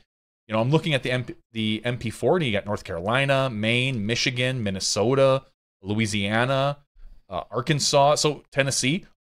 Oh, there is an Oregon there. Yeah, so Brandon. Yep. Alabama. So a good mix of Wisconsin. Tim Murphy. Good luck out there. Overall, pretty cool, I would say. Yeah, so that's what's happening. Unfortunately, that's the extent of what I know at the moment. Ace Run, are you still out there? I'm going to guess maybe you're involved with filming it this weekend? That seems like something that you guys would be our heroes for, possibly. You covering. So that's what's taking place. I'm sure at some point we'll get a catch-up from Callie. It was great to hear her early on in the beginning of the year and talk about the Masters Tour forming. Clearly she's been keeping copious amounts of notes as to things that have gone well, some of the challenges, some of the triumphs. I'm sure it's been a little bit of everything, but just the massive undertaking that it is. Big shout-out to her and seeing it through all the way to this weekend's. Should we go play? No, God, no. You didn't qualify. Should SmashBoxx start a Grandmasters tour? We'll let Callie have the Masters. We'll take the Grandmasters. Ooh. That's a way to bump up the numbers. I mean, I'm just saying. Yeah. That is your Though that seems to be the demographic that enjoys my commentary the most. Yeah, is that what you're saying? It was really funny. We were walking through USDGC, Terry and I, and in like a period of like 10 minutes, I think there were like 3 particularly gentlemen of that age, probably 50 to 60 plus, that walked over, said hi to us, looked at Terry, said, "Oh, I love your commentary, Terry. I love the videos. I've been watching them forever."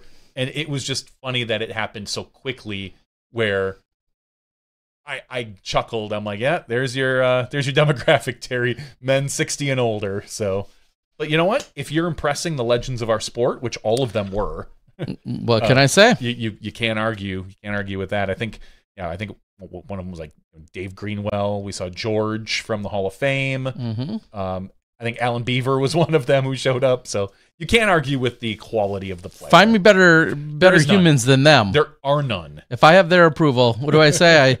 I value the opinions of those whom I respect, and I respect all of those gentlemen greatly. So I'll take it. As do I. Nah, you're not what you're saying right now. No, I do. I'm just saying it's your demo. You're not attracting 12-year-old kids with your commentary. As those are as hilarious as I am. I know. As modern as your references are, with exactly the Fortnite references you make and such. Nailed it. What happened to Alex Russell? We're not seeing him play as much. Certainly not on the tour. I'm not sure if what to be said about that. As I quickly look at his PDGA, still rated 1,003. Was he at USDGC? No. It looks like I know he toured around a little bit. He cashed in every event this year except for Worlds. He was in Wisconsin for a little bit, He's played almost all A tiers this year, including places like Michigan. A couple of A tiers in Michigan. He played Worlds. He played in the Lake Superior Open, which I'm going to assume was in northern Wisconsin or over in Minnesota. One of the two. Probably. Oh, no, Superior, Wisconsin. Nearly Minnesota. And that's about it. I don't know exactly what his game plan is. Maybe life. He's playing this weekend at the Gatekeeper Media Presents Downey's Players Cup. So he's playing in that. And then in December, he's playing the Battle at Bennett Park. So if you're trying to find him, those are a couple places you can do it. Good place to start. But yeah, we're not seeing him.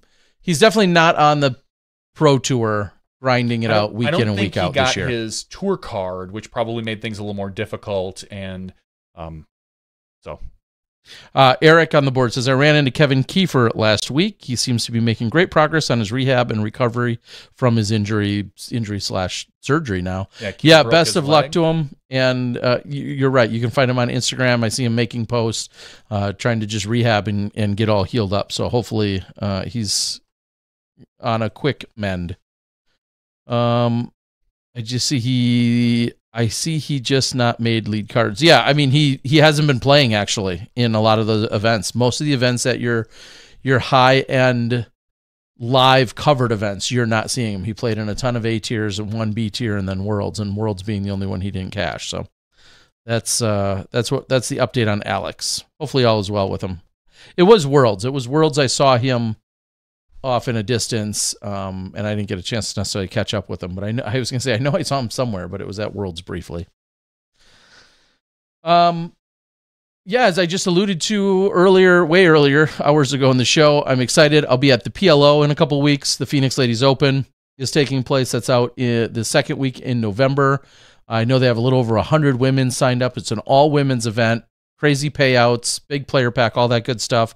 There will be some coverage of it, so I'm working on that.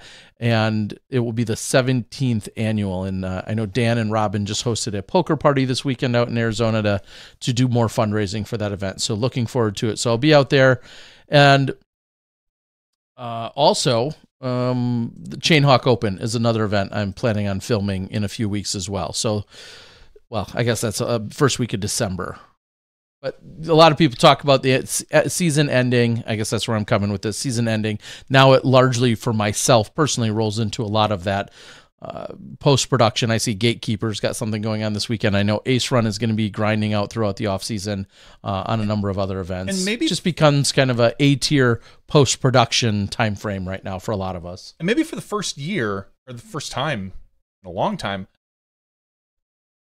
you don't have a ton of backed up footage. I really don't, because there wasn't. A lot of the things I busy with the Pro Tour. Yeah, a lot of things that worked on. We didn't cover a lot of other things outside of Pro Tour events.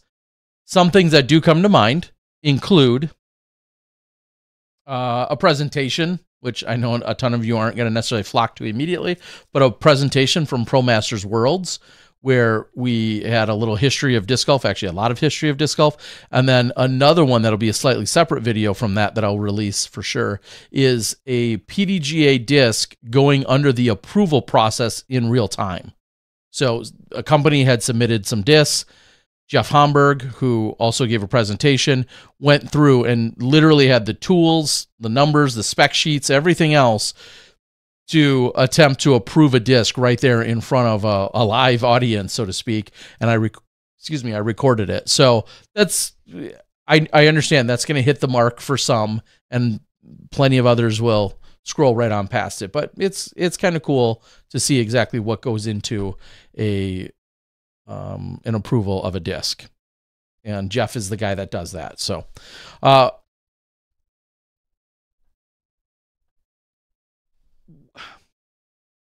clearly, you said it earlier that we're seeing some of these outside sponsors and somebody that's come back and is supported not only our playoffs, but then the Tour Championship specifically is Barbasol. Which I'm disappointed. I think I only once heard the put it on your face, and it was kind of mediocre. I limited it this year. The time I heard it, and maybe you said it more than once, but the one time I heard it, it felt a little bit forced. I would have liked to have heard a put it on your face maybe 1 or 2 more times.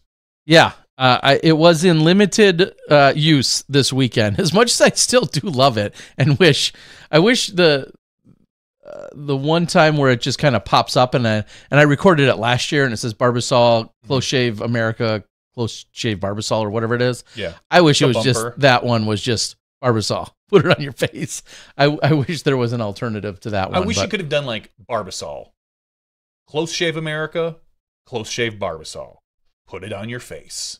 Just real like actual professional with it. Actually professionally do it. Yeah, and see if Mo would have let it go. Again, that was the same bumper that we used last year, so it got recycled. Yeah, but Dust says that's a great slogan. Put it on your face. I mean, their argument clearly could be that there's shaving, other things. Sure. I get it. Put it on your disc and your face. Say disc. Disc. Yeah, put it on your disc. Very clear about on that. Your disc. Yeah. Disc. Put it on your labrum. Disc. Exactly. And as Eric Bickley makes the comment of your joke about Gannon Burr, you threw that in there that you've seen men grow beards in the time it's taken Gannon him to Burr throw. I said this. Somebody else. He was a little pokey at times. He can't deny it. For one, I want to prove to the world I don't pick on Nico. Well, you do, but you pick on other people. I mean, equal opportunity caller outer. I have no ill will against Nico LaCastro, and I think some people really think, Terry just hates that guy. I don't at all. I just want him to play within his 30 seconds. I love Gannon Burr. I just want him to play within his 30 seconds. I like Jacob Curtis. I just want him to play within his 30 seconds. Like, if there's anyone that's slower, you ever hear me making any kind of snide remark or getting a little punchy over it, it's not because I dislike the person. I just want them, whoever it is, to throw within their 30 seconds. And for the most part, the real funny thing about me saying that is everyone agrees. Like, well, yeah, but the people that get a little more defensive are super big, maybe hardcore Gannon Burr fans. And you don't need to send any canceling hate mail my way or to the network. I sent at least 2. Yeah, well, for different reasons. Yeah, I just hate this announcer guy. Dear Terry, I'm directing the show. Well, I should be right now, but I can't not email you. So, yeah. Anyway, I get it. It is what it is. Now, what would be great is obviously Alden and the vlogs that they do. Mm-hmm. If they cut to Gannon going into the woods and they cut out to Gannon coming out with a beard, like some sort of, there you go, Terry Miller. I'll show you. That'd be 10 more years for him, though. I mean, he's a guy who doesn't really need Barbasol. Yeah, exactly. So, and here's the other part of it. Gannon is obviously aware. We've talked about it on the show. He's talked about it he's discussed it on camera about his timing. He is well aware of what's going on there. And I think that all kind of feeds into it being so much more acceptable. If it was some kind of like some deep, dark secret that only a couple of us knew about and then somehow is like drudging up some crazy secretive, I don't know, side story or backstory or something in the past or something that's unbecoming in like a serious capacity, I think it would be different. But I take a jab from here and there. You're right. Have you been asked to do Alden's vlog before? I figured they may ask you this week.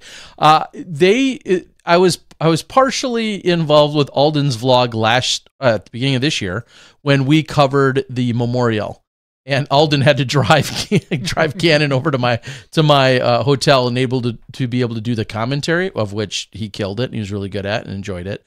But he was driven over, and then Alden and them ended up shooting a few things within my hotel, and all as part of the the experience of being at the memorial. That's the extent in which I've been involved in any of Alden's vlogs. So I don't know if I'll get asked back in any capacity or not. I think I don't believe there's a lot of planning in that. I think that's more, I'm going to film a bunch of stuff. Maybe they have a funny skit they have planned or something. Yeah. And then Alden at some point during the week puts it together, or they come up with something on the fly. Like, yeah, it's where you are at that point, correct. whether that happens or not. Which is what I love. I think it's very Sure. natural. Those guys are phenomenal at that, and I watch again. They're the only disc golf channel I'm subscribed to on my personal Besides mine. YouTube. No, I'm not even. Eric says, in your defense, Terry, I actually clocked him at over 55 seconds on 2 holes that were prior to you making the comment. It was justified. I mean, to be fair, and this could be said of a lot of our players that exceed time, there's a lot of time you don't even see. Like, the control room knows the tendencies of players, so the control room themselves, when possible and applicable, they'll trim out. If somebody might, like Gannon, might be standing over a putt for 55 seconds. Or Gannon Burr and Missy Gannon. Okay, sometimes if they're going, they know and it's going to be shown in replay, they at that point can potentially, it's all about resources and timing, but they could potentially trim that 55-second interaction down to the 15 seconds, so you're not actually even seeing a ton of it, just like I do in post-production. Yeah, not that these people go over their 30 seconds, but we know their routines. Chris Dickerson. Yeah, or just a little longer. Just are longer, that we can squeeze in a shot. Like, if we know they're walking up to, as one person walks off the tee box, if it's like an eagle or a missy, or there's a few other players that we already know. James Conrad, exactly. Like, oh, we know we can squeeze a shot in here and not have to really worry about the player getting up and throwing. Correct. You cannot do that with Isaac Robinson. You cannot do it with Kevin Jones. Like, we know players where it's like you literally are struggling sometimes to get to them to get their shots. But we do know some players that we just, like, they take 25 seconds, and that's fine. We have no complaints. Sometimes it's great for us. Yeah. We know we can squeeze shots in. Alfred asks, any new skip ace features, adjustments, etc. for next season? Yes. New developer. The gentleman who, so real quick history, I developed the site way back when in Macromedia Dreamweaver. So I'm going to date myself, mid-2000s.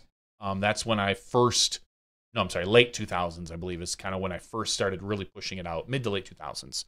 And at some point, I wanted to do things that I didn't know how to do, so I brought on a gentleman named Joel, who lives here in Milwaukee, and he helped me kind of upgrade the site to the more modern version of what it is, from the old just pure PHP and HTML to more of a framework system. And then at some point, he was like, "Hey, I don't have time to do this. I have other clients who pay way more than you do." And I was like, okay, I get that. And he pushed me to another developer who lived out in Salt Lake City. And then, strangely enough, the guy who lived in Salt Lake City actually moved to Milwaukee here. And I had... just attracting all the people. Exactly. And so I had lunch with him a couple months ago. Now, he is actually this other developer that I had been working with. He took a full-time position with another company, where he gets to develop a team and whatnot. And so I was looking for a new developer. I sent an email out, and the Joel gentleman who helped me do it says, like, I'm actually now part of a 2-man crew, so I have got more time if you would like to work with me again. And I thought that was great. So I'll be working with Joel again. And as far as new features, the big one that I'm really, really excited for, that we're going to start developing November 1st, is live scoring. So I will be able to actually update scores on the fly. So you'll be able to log in at any point and see your score. Normally it works where you have to wait. We wait overnight, all the scores process and run, and then it goes from there. Like, then you look at the next day, like, oh, cool, I'm standing here. That's fine, it works, but we'll be able to do live scoring now. So, and that is because we will have some access to more granular data. Not all the data I'd love to have. I'd love to get into the UDisc data and get like C1, C2, scramble, all those fun things, but that just has not worked out for 5 years or so. They're a very busy crew.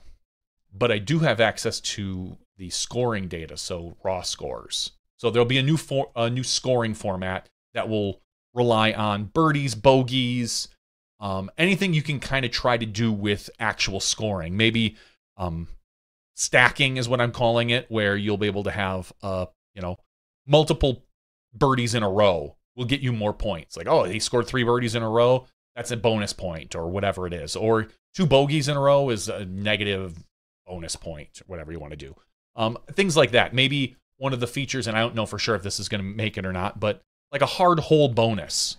So you look at all the UDisc stats, and which are just, who has done birdie or better. Is it less than 10%? Then maybe if your player got it, you get a bonus. Maybe you get a penalty for easy if your player misses an easy birdie. Did more than 50% of the field birdie it or better? Your player didn't? Maybe you're going to lose points for that. So things that you can extract from scoring data will be in it. Again, I still don't have access, and I don't know if I ever will, to be honest. To C1, C2, Scramble, I don't know if I'll ever have access to that stuff, but the actual scoring data we will. So there's going to be more points related to that. That's the really big thing this offseason that we're going to be working on. That's a whole new scoring format, and the live scoring will be the real focus of what we're doing. I have a new format in mind that I'm not going to make public yet, and I don't know if I'm going to, because I don't know if we're going to get to it this offseason. It all depends on how much we can get done in like the 2 to 3 months that we have before the season starts. But the new format I have is it could be really fun, and I'm really hoping to implement it maybe next year. We'll see how it goes. Could be like a middle of the year kind of thing where a new format is pushed out, because it's not really dependent on events. It's more player driven. So maybe we'll talk about that in a future version. But other than that, that's like the big one that we're working on, live scoring, and that there's a couple little features that we're obviously going to be pushing out there. I really want to have a little bit better draft board, some more data for the players, for our premium members. So like things like average draft pick and maybe point score. What's your average point scoring every week for each individual player? I think we already have average finish position. Things like that. I want to make that better. I've got more ideas, but obviously the more ideas I have, the more money I have to pay to make that happen. So it's going to be different, but I'm really excited for finally having live scoring, which means I'm also, if you know anybody that would like to pay a bunch of money to me to be like the sponsor of the live scoring page, I'm here for it. And I'm guessing I got $50. That's not going to be enough, Terry. It's 50 more than you're getting. It is right now.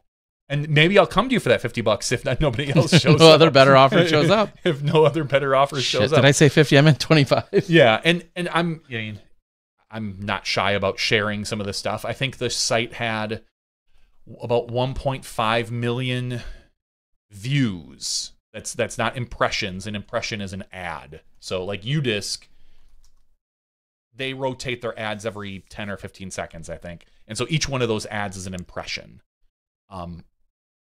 which is different than a view. A view is like basically a page when it loads. So we had about 1.5 million page loads this season. And so, yeah, so that's like some of the advertising information that hopefully I'll be able to put. And I don't know what the live scoring will bring. Maybe it'll bring more. I mean, if we get people sitting on that page because they want to kind of keep an eye on their scores, that could be way bigger. So I'm hoping to maybe pull in some sponsor for that. I think that would be kind of cool. But if you're interested and you're listening out there, if you're one of the major manufacturers or Barbasol, put it on your face, put it on my website. I can do that too. We'll see.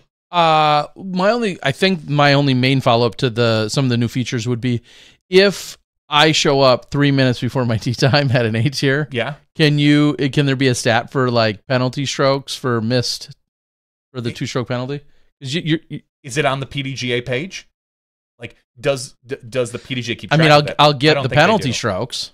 Yeah, but I don't know how that would be assessed. Would that be assessed I think it said you get 2 penalty strokes, which is kind of crazy because obviously if you miss a hole, you get par plus 4. Yep. But I think they explicitly said earlier when I was perusing that it's just a 2-stroke penalty. Assuming you play the hole, it would be a 2-stroke penalty. Correct. So if you didn't show up and you missed the first hole, is that a 2-stroke penalty plus the par plus 4? It's a good question. I would think not, but that is worth a follow-up. Yeah, because like if you don't show up for hole 1, let's say you're in a traffic jam. Yep. Crap, I can't get there. I'm going to be late. I'm not going to be able to show up until the players are down the fairway on hole 1. Mm-hmm. I didn't. So you have to join with them on hole 2. On hole 2. I didn't check in 5 minutes prior, so there's 2 strokes. I miss hole 1, par +4. Now I'm technically hole 1 is you're the most 6 over. You're 6 over par, and it's a par 5, so you've just taken an 11. Yeah, like that's a great follow up, and it might even actually be on you know the page that I didn't look. Tomorrow I'll have a message from MTL. He'll let me know. Yeah, there you go.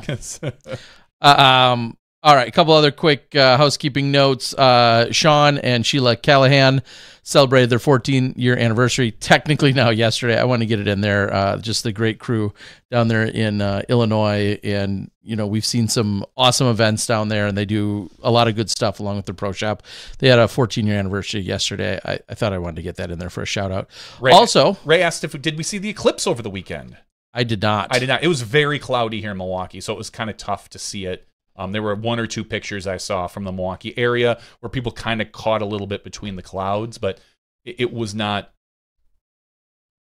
very prevalent here. Another thing I want to quickly mention is we saw earlier, if you look on UDisc, there is an event going on this weekend for the Euro Tour. And I clicked on something else for the standings to see that if you go to MPO for the Euro Tour, Paul Macbeth is winning that.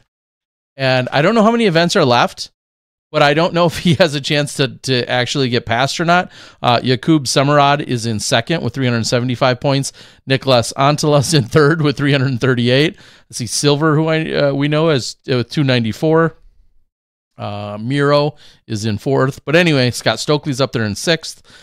Anyway, so it's kind of funny that I don't think Paul's showing up to the finale. I don't know if he is. If that is the finale, somebody I'm sure from the PDGA Euro Tour could let us know. Fairly certain this weekend is the finale. No, I'm thinking the EPT. I'm thinking the European Pro Tour. I certainly cannot keep them all straight. I'm not sure, but nonetheless, I thought that was kind of funny that he is currently leading the Euro Tour, which I'm sure has probably was news made otherwise somewhere else. But I feel like this weekend's the last. As far as I can see, it looks like this weekend would be the last weekend. The question is how many points are on the line and who is signed up for it. Or if this is just the finals. Yeah, all this talk about Player of the Year and Calvin versus Gannon versus Isaac. No one's talking about Paul's dominance of the Euro Tour. Yeah, exactly. That just gets thrown out the door because it's not your American Disc Golf Pro Tour. Gosh. So USA centric, I tell you guys. And the tee times, I don't know. I didn't want to click on that and find out what time those are at. So I'm not going to make it. Anyway, is it Andalusia? Andalusa is taking place. The Andalusia Open is taking place in Spain this weekend. So, wish I was there. That'd be fun. That would be a lot of fun. Let's go. I see Silver is playing. I don't see. Let's just go. Niklas. Let's fly out tomorrow. Jakub is there, so maybe I don't know. Maybe he can earn enough points to overtake Paul for the season. We'll see. I got the Smashbox credit card. We'll go. That's a good idea. I could get down with that. Ryan Pilcher's chiming in on the board saying you wouldn't get extra strokes for that. You'd only get the par +4. How do you know? That may or may not have been asked somewhere else. Maybe. Okay, so only the championship is left. The finale. That's probably what this technically is this weekend. So the question is, can more points be earned, and is it a higher? So if Jakub were to win, and is it worth 125 or 150 points, or is the point scoring already been established, and therefore Paul is officially the winner? That's kind of the question. All right. I think we could get ready for some giveaways. Some giveaway stuff? At least one. Now there's there's a conversation about what? Kale, eggplant, onions. I hate onions. Just don't like them. Not gonna like any onion. Not like if it's mixed in on a Philly cheesesteak with some green peppers and red peppers and jalapenos and black olives, it's tolerable. Mhm. Otherwise, pretty much a pass for me. They just stink. Not in a salad. No, definitely not in a salad. Like raw onion. Yeah, raw onion is the worst onion. If it's cooked into something, it's usually tolerable. I'll still prefer to not have it. However, raw onion is loud and disgusting. Loud and smelly. Yeah, smelly loud. Smelly loud. I've Smelly loud. Never heard smelly loud. I'm going to say before, loud and smelly. I'll give you that. I don't mind like onions in my salad. Gross. Like the round red onions that they cut, they're sliced. It's not bad. I don't like cooked onions at all. Mm. I don't want them on really anything. And if they're on something, I'll throw it back at the person. No, I don't tolerate that. The only thing I really tolerate that. I don't tolerate that, Terry. No, you don't. The only thing I can kind of stand onions in is a salad because I'm probably dumping some sort of sauce on it. Gross. Ranch or Parmesan peppercorn. Still, no, none of those. I don't mind as much. But even then, just a little light onion. It's not enough cover up. I don't want it. I don't want a heavy onion. So patreon.com/SmashBoxxTV, where you can get all of our onion takes. Mm-hmm. We've got our own separate onion podcast. Mm-hmm. So you can tune in to our onion podcast every late Tuesday night. It's every late Tuesday night. And for those of you that are wondering, Patreon now offers a free tier, which you can subscribe to our channel. They just started it last week. We're not really doing anything with the free tier yet. Not yet. And we might not. And we might never. If you want to be eligible for our weekly giveaway, you have to be in the paid tier. So that's at least just $1 a month. Just $1 a month, and you can be eligible for our weekly giveaway. You can also be eligible for our weekly giveaway if you go to smashbox.tv/weekly giveaways, and every week you need to register for that. Like this week, there's a few people that registered. It was, as they always, Glenn Reiser. Pleasure to meet you, Glenn. Yarno, Robert, and Christopher. So we got appreciate you guys. Those 4 people and there's 2 or 3 of them that do it every single week. I don't know if they set up some sort of script or a reminder, but as long as you go in and you register every week, your name will be added to this list, and you'll be included in the $1 and above patrons. But if you don't want to think about it, and you just want to be eligible, it only costs you $1 a week, or $1 a month at the least. We prefer $1 a week, and even more so, we love you if you do $5 a week. I'm just saying. That's it. So patreon.com/SmashBoxxTV. Terry, we have 132 people that are eligible for our giveaway this week. Ooh, how do you want to do this? Ricky won $40,000. So 40,000 iterations running through the script. But it was his 3rd time, I think, claiming the Disc Golf Pro Tour Championship. So with that, we draw 3 numbers. 3 numbers. Our first number is 31. Our second number is 132. So the highest it could have been. I'm going to go it's lower than 132. Oh, you're so bold. Just making a bold You are prediction. such a bold statistician. Holy cow. The B132. Third B132 final again. number is 69. 69. Dudes. 69. 69. As you take a look, 69 is Joseph Thomas. Congratulations, Joseph Thomas. I sorted it by email address, by the way. This week, yes. so that clearly his email starts with a K for some reason. But Joseph Thomas, you won. He is a $3 patron and has been for quite a while. So thank you very much, Joseph. Thank you. I will send your information to Terry Miller, and we will do. Speaking of which, we need to get on the yearly discs. Yes. So we got to start talking to some of our manufacturing friends about getting our discs for our $3 and above patrons.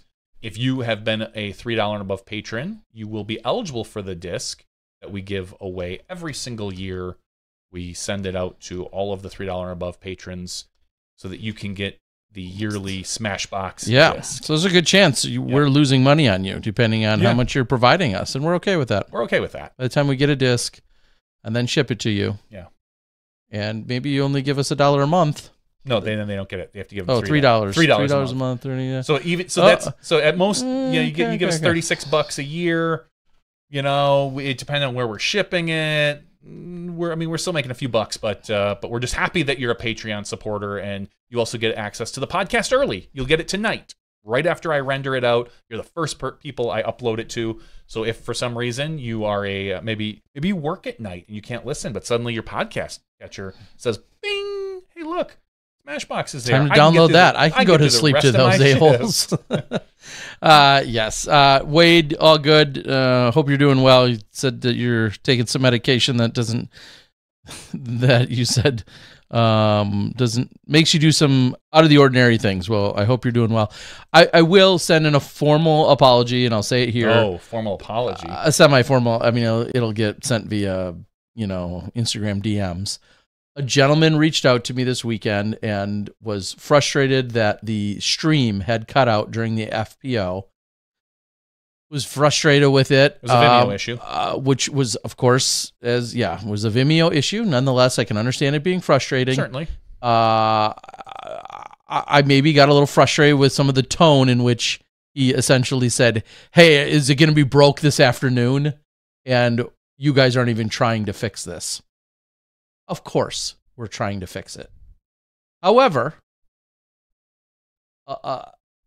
in sending something back that had a little bit of a cocky tone to it, because I felt I was addressed that way, then we had a back and forth, and he essentially feels like the broadcast is my job. And it is. I talk on the broadcast, but it is not exclusively my job to fix a Vimeo issue, technical issues, a technical issue of this scale and magnitude, no matter what I do, no matter who I scream to, no matter how much I beg and plead or how much money I hand over. I do not have enough money to fix said technical issue.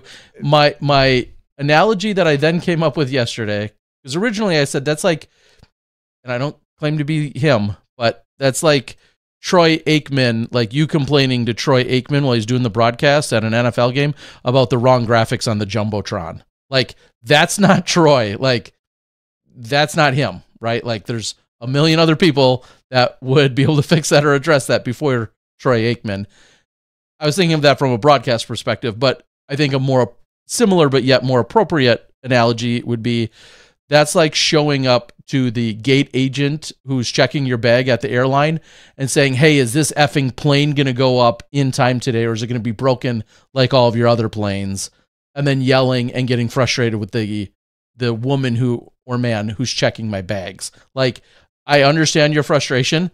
That bag ticket taker is not the appropriate channel. And yes, it is their job to fly people, but again, he or she has nothing to do with the actual physical functioning of a plane. And as we've said for the last few weeks, it's already well known that Disc Golf Pro Tour is probably not going to be on Vimeo next year.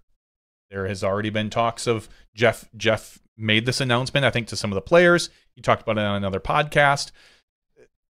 There will be a different provider. Now, again, as I've said, let's keep the expectations low. It'll be a new service.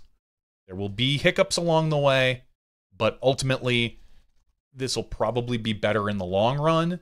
But the short run, there might be some glitches. So just not the MVP disc either. I mean, maybe Disc Golf Pro Tour will give out glitches. I don't know, but just be prepared. I think that there will be some in the next. I would guess in the next month and a half to 2 months, you'll probably hear something, and I don't know when they're going to announce it. I know a little bit behind the scenes stuff, so I'm fairly certain of it. I wouldn't hold Johnny to anything. But don't hold me to anything.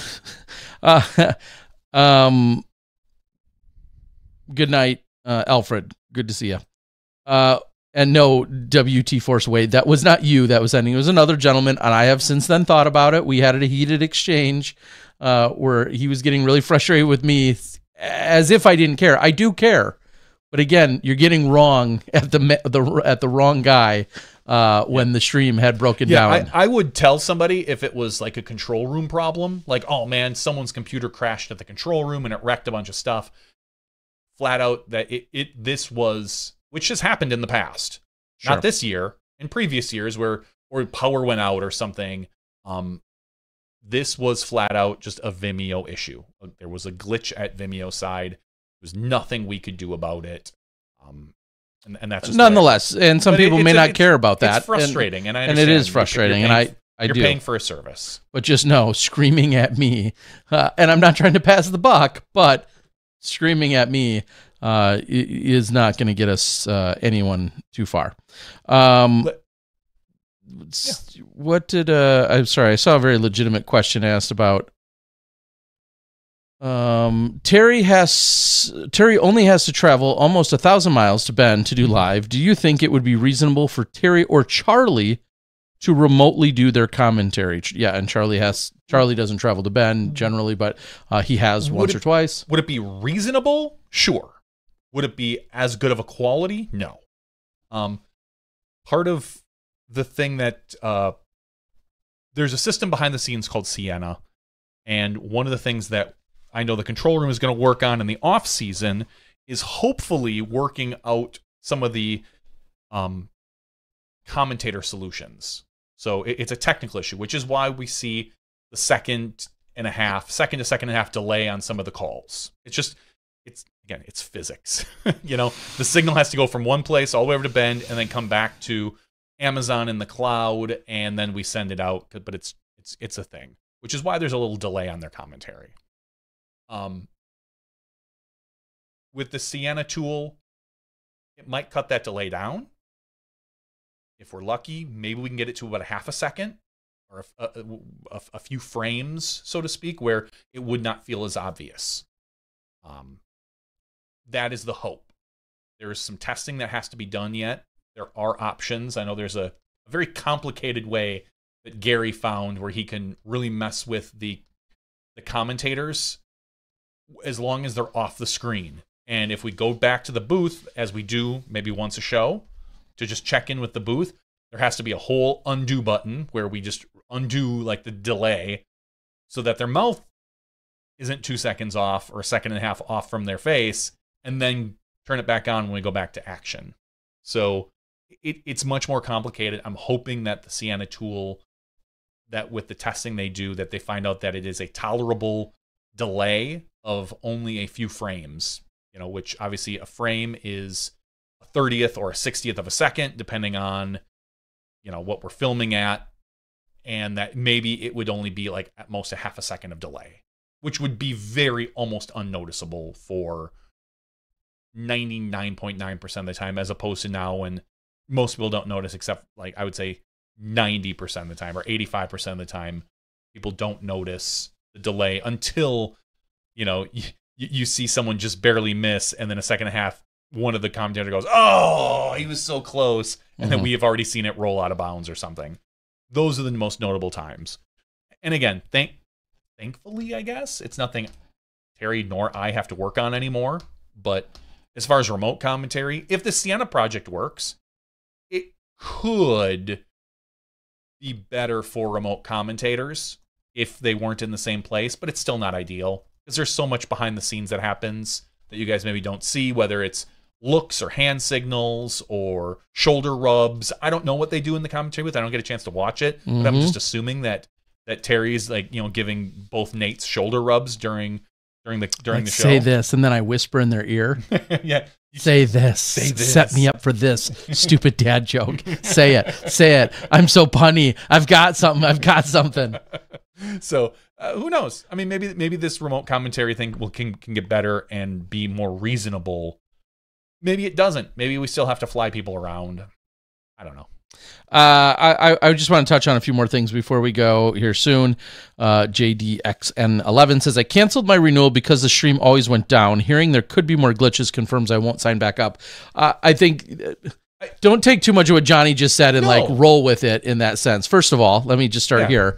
The off season will have very little streaming of live stuff. So there's going to be a ton of off season content that the network has worked really hard for you to enjoy. So I will say that, and I'm not trying to regain you as a subscriber necessarily. So but yeah, so there won't be any glitches there. And second of all, it's not so much that the stream will go down. We're not projecting or claiming that could potentially happen more.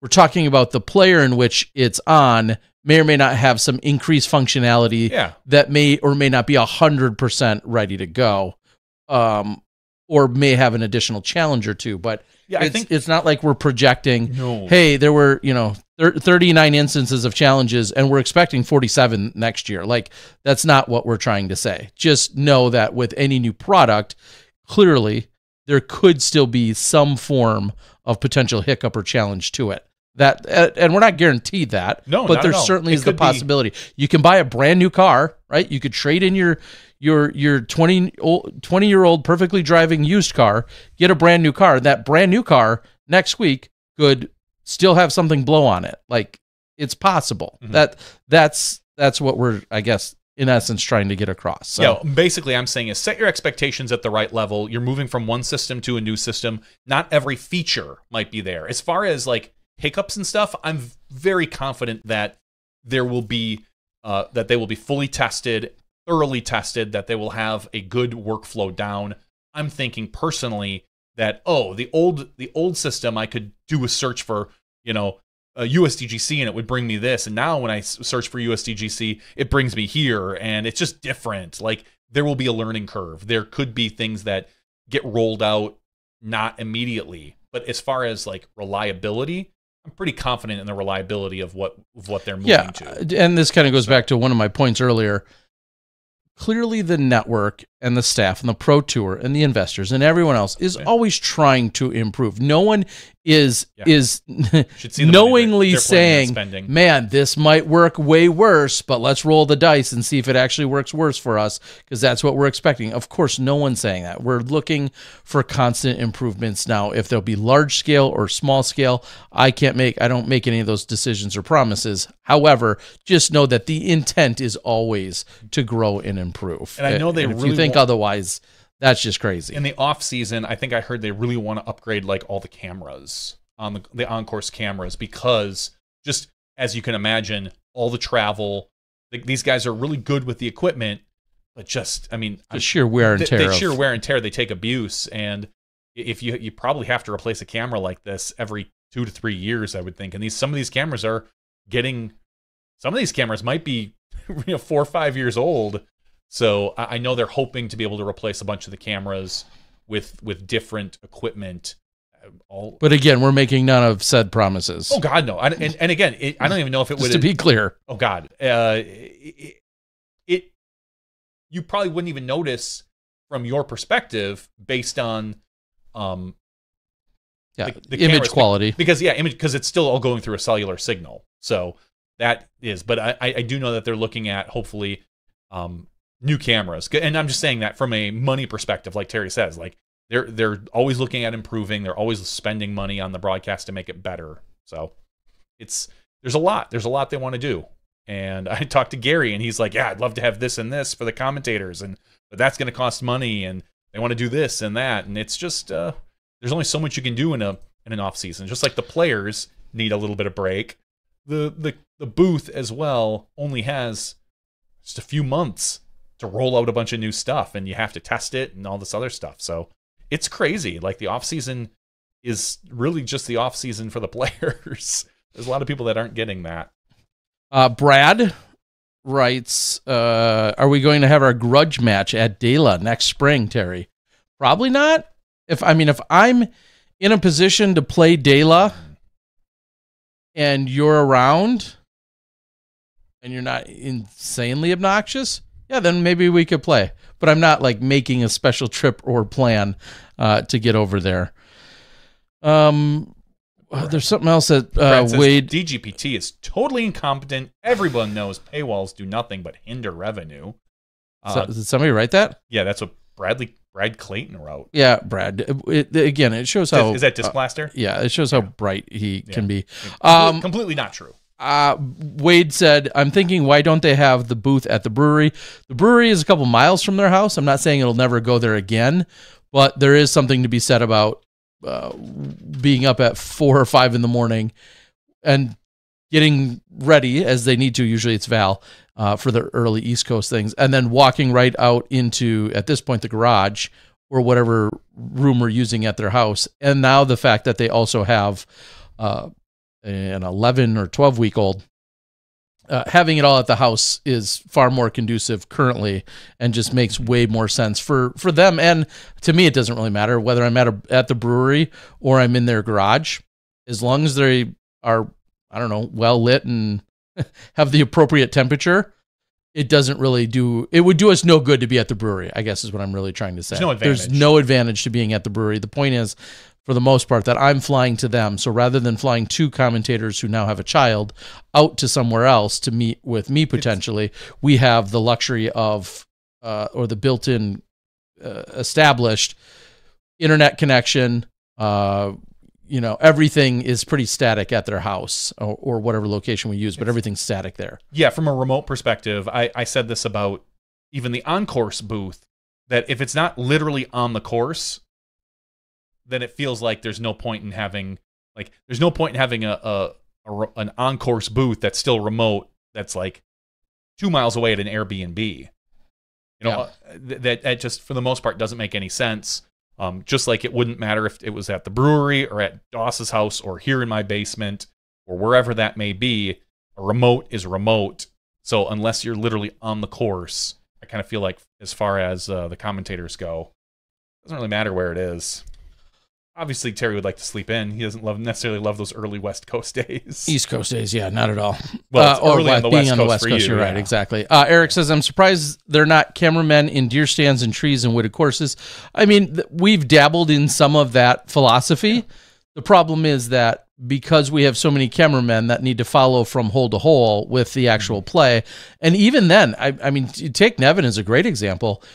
And actually, it was at Hornet's Nest a few years ago. We put a couple guys up in some deer stands, so to speak. Mm-hmm. The big challenge is you're playing hole. We'll just make up a hole like 16. It's only 270 feet. You hit first available, which is like 30 feet off the tee, and you kick hard left. No one's seeing that. If you have quote unquote static cameras that are up in trees. Now, could there be additional cameras that are up there in addition to the 2 or 3 that are already on the hole?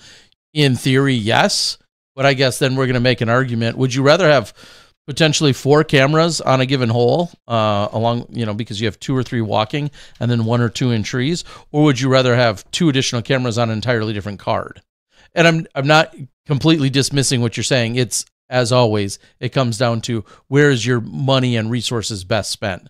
To have that 3rd or 4th or 5th camera with a couple in trees, or to have them on an entirely different hole following along as we do in a normal capacity. So, yeah. And it always comes down to how tough it is to film in any course as we're traversing through 11,000 feet of terrain. That's only tee to pin, not including the individual hole walks and then everything else and the walking back and forth when people are spraying all over fairways. It's just very, very difficult. Yeah. This particular weekend, I saw a lot of this in my cameras. And that means when I see this in the cameraman, it means that we're splitting up, which means one person's on the left, one person's on the right. So be aware that the cameras are going to be on opposite sides of the fairway, because at Nevin, everybody hits and everybody goes a different direction. So the cameramen have like different hand signals depending on what's going on to help signal to me what's going on. So I saw a lot of the devil horns this particular weekend. Mickey Nilsson says, good morning. Is this longer than normal? Yeah, our show is we usually wrap up right around the 3-hour mark. Tonight, here we are, 3 hours and 45 minutes, but we're going to be wrapping up here soon. So depending on where you are, probably somewhere over in Europe, we're still rolling. Good morning. Good morning to you. Is there a fiber line at the Doss house? I don't think it's not a fiber line.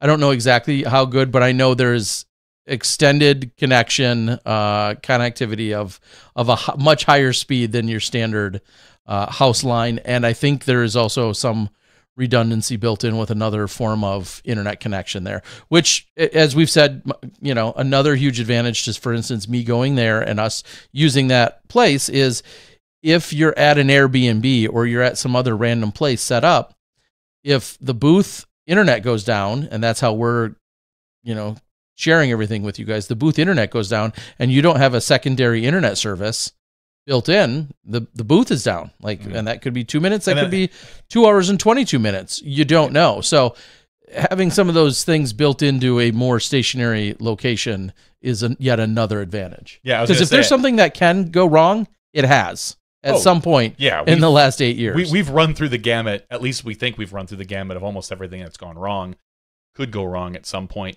Yeah, I was thinking as you were saying that, being at like a Airbnb doing remote commentary and your internet goes out, you're not even in control of that internet service. Yeah. You might not even know who it is. Like, oh, who's the internet provider in Asheville, North Carolina, where we happen to be or something. You're like, I don't know, is it Comcast, Cox, HBC, Spectrum, Verizon? Just, it could be anything. And then you can't even call because you're not the account owner. Yeah. You're just like, oh, maybe I call the Airbnb host, but they're going to be like, okay, dude. Yeah, it's 8:30. I'm doing stuff. Really funny. And they get back to you at 2:30 in the afternoon. So. Yeah, there's a challenge there. Before we wrap up the show, I see one more thing with Brian or Ray saying Brian Earhart needed to volunteer on Sunday. He had to push his own live view card around. That is the first time I've seen Brian do that. I'm sure he's done it before, but he some people keep it in a backpack. He had it in like a disc or a golf cart. There's only one reason for that. In front of him. It's because he was following the likes of Big Germ, who clearly didn't want to wear the backpack. So Germ, I think, had a Rovic cart of sorts and forced the idea onto Brian the first day Germ had joined us. And then by the second or final day, and when they had to split up, Germ, I'm sure, said, well, I'm taking my cart.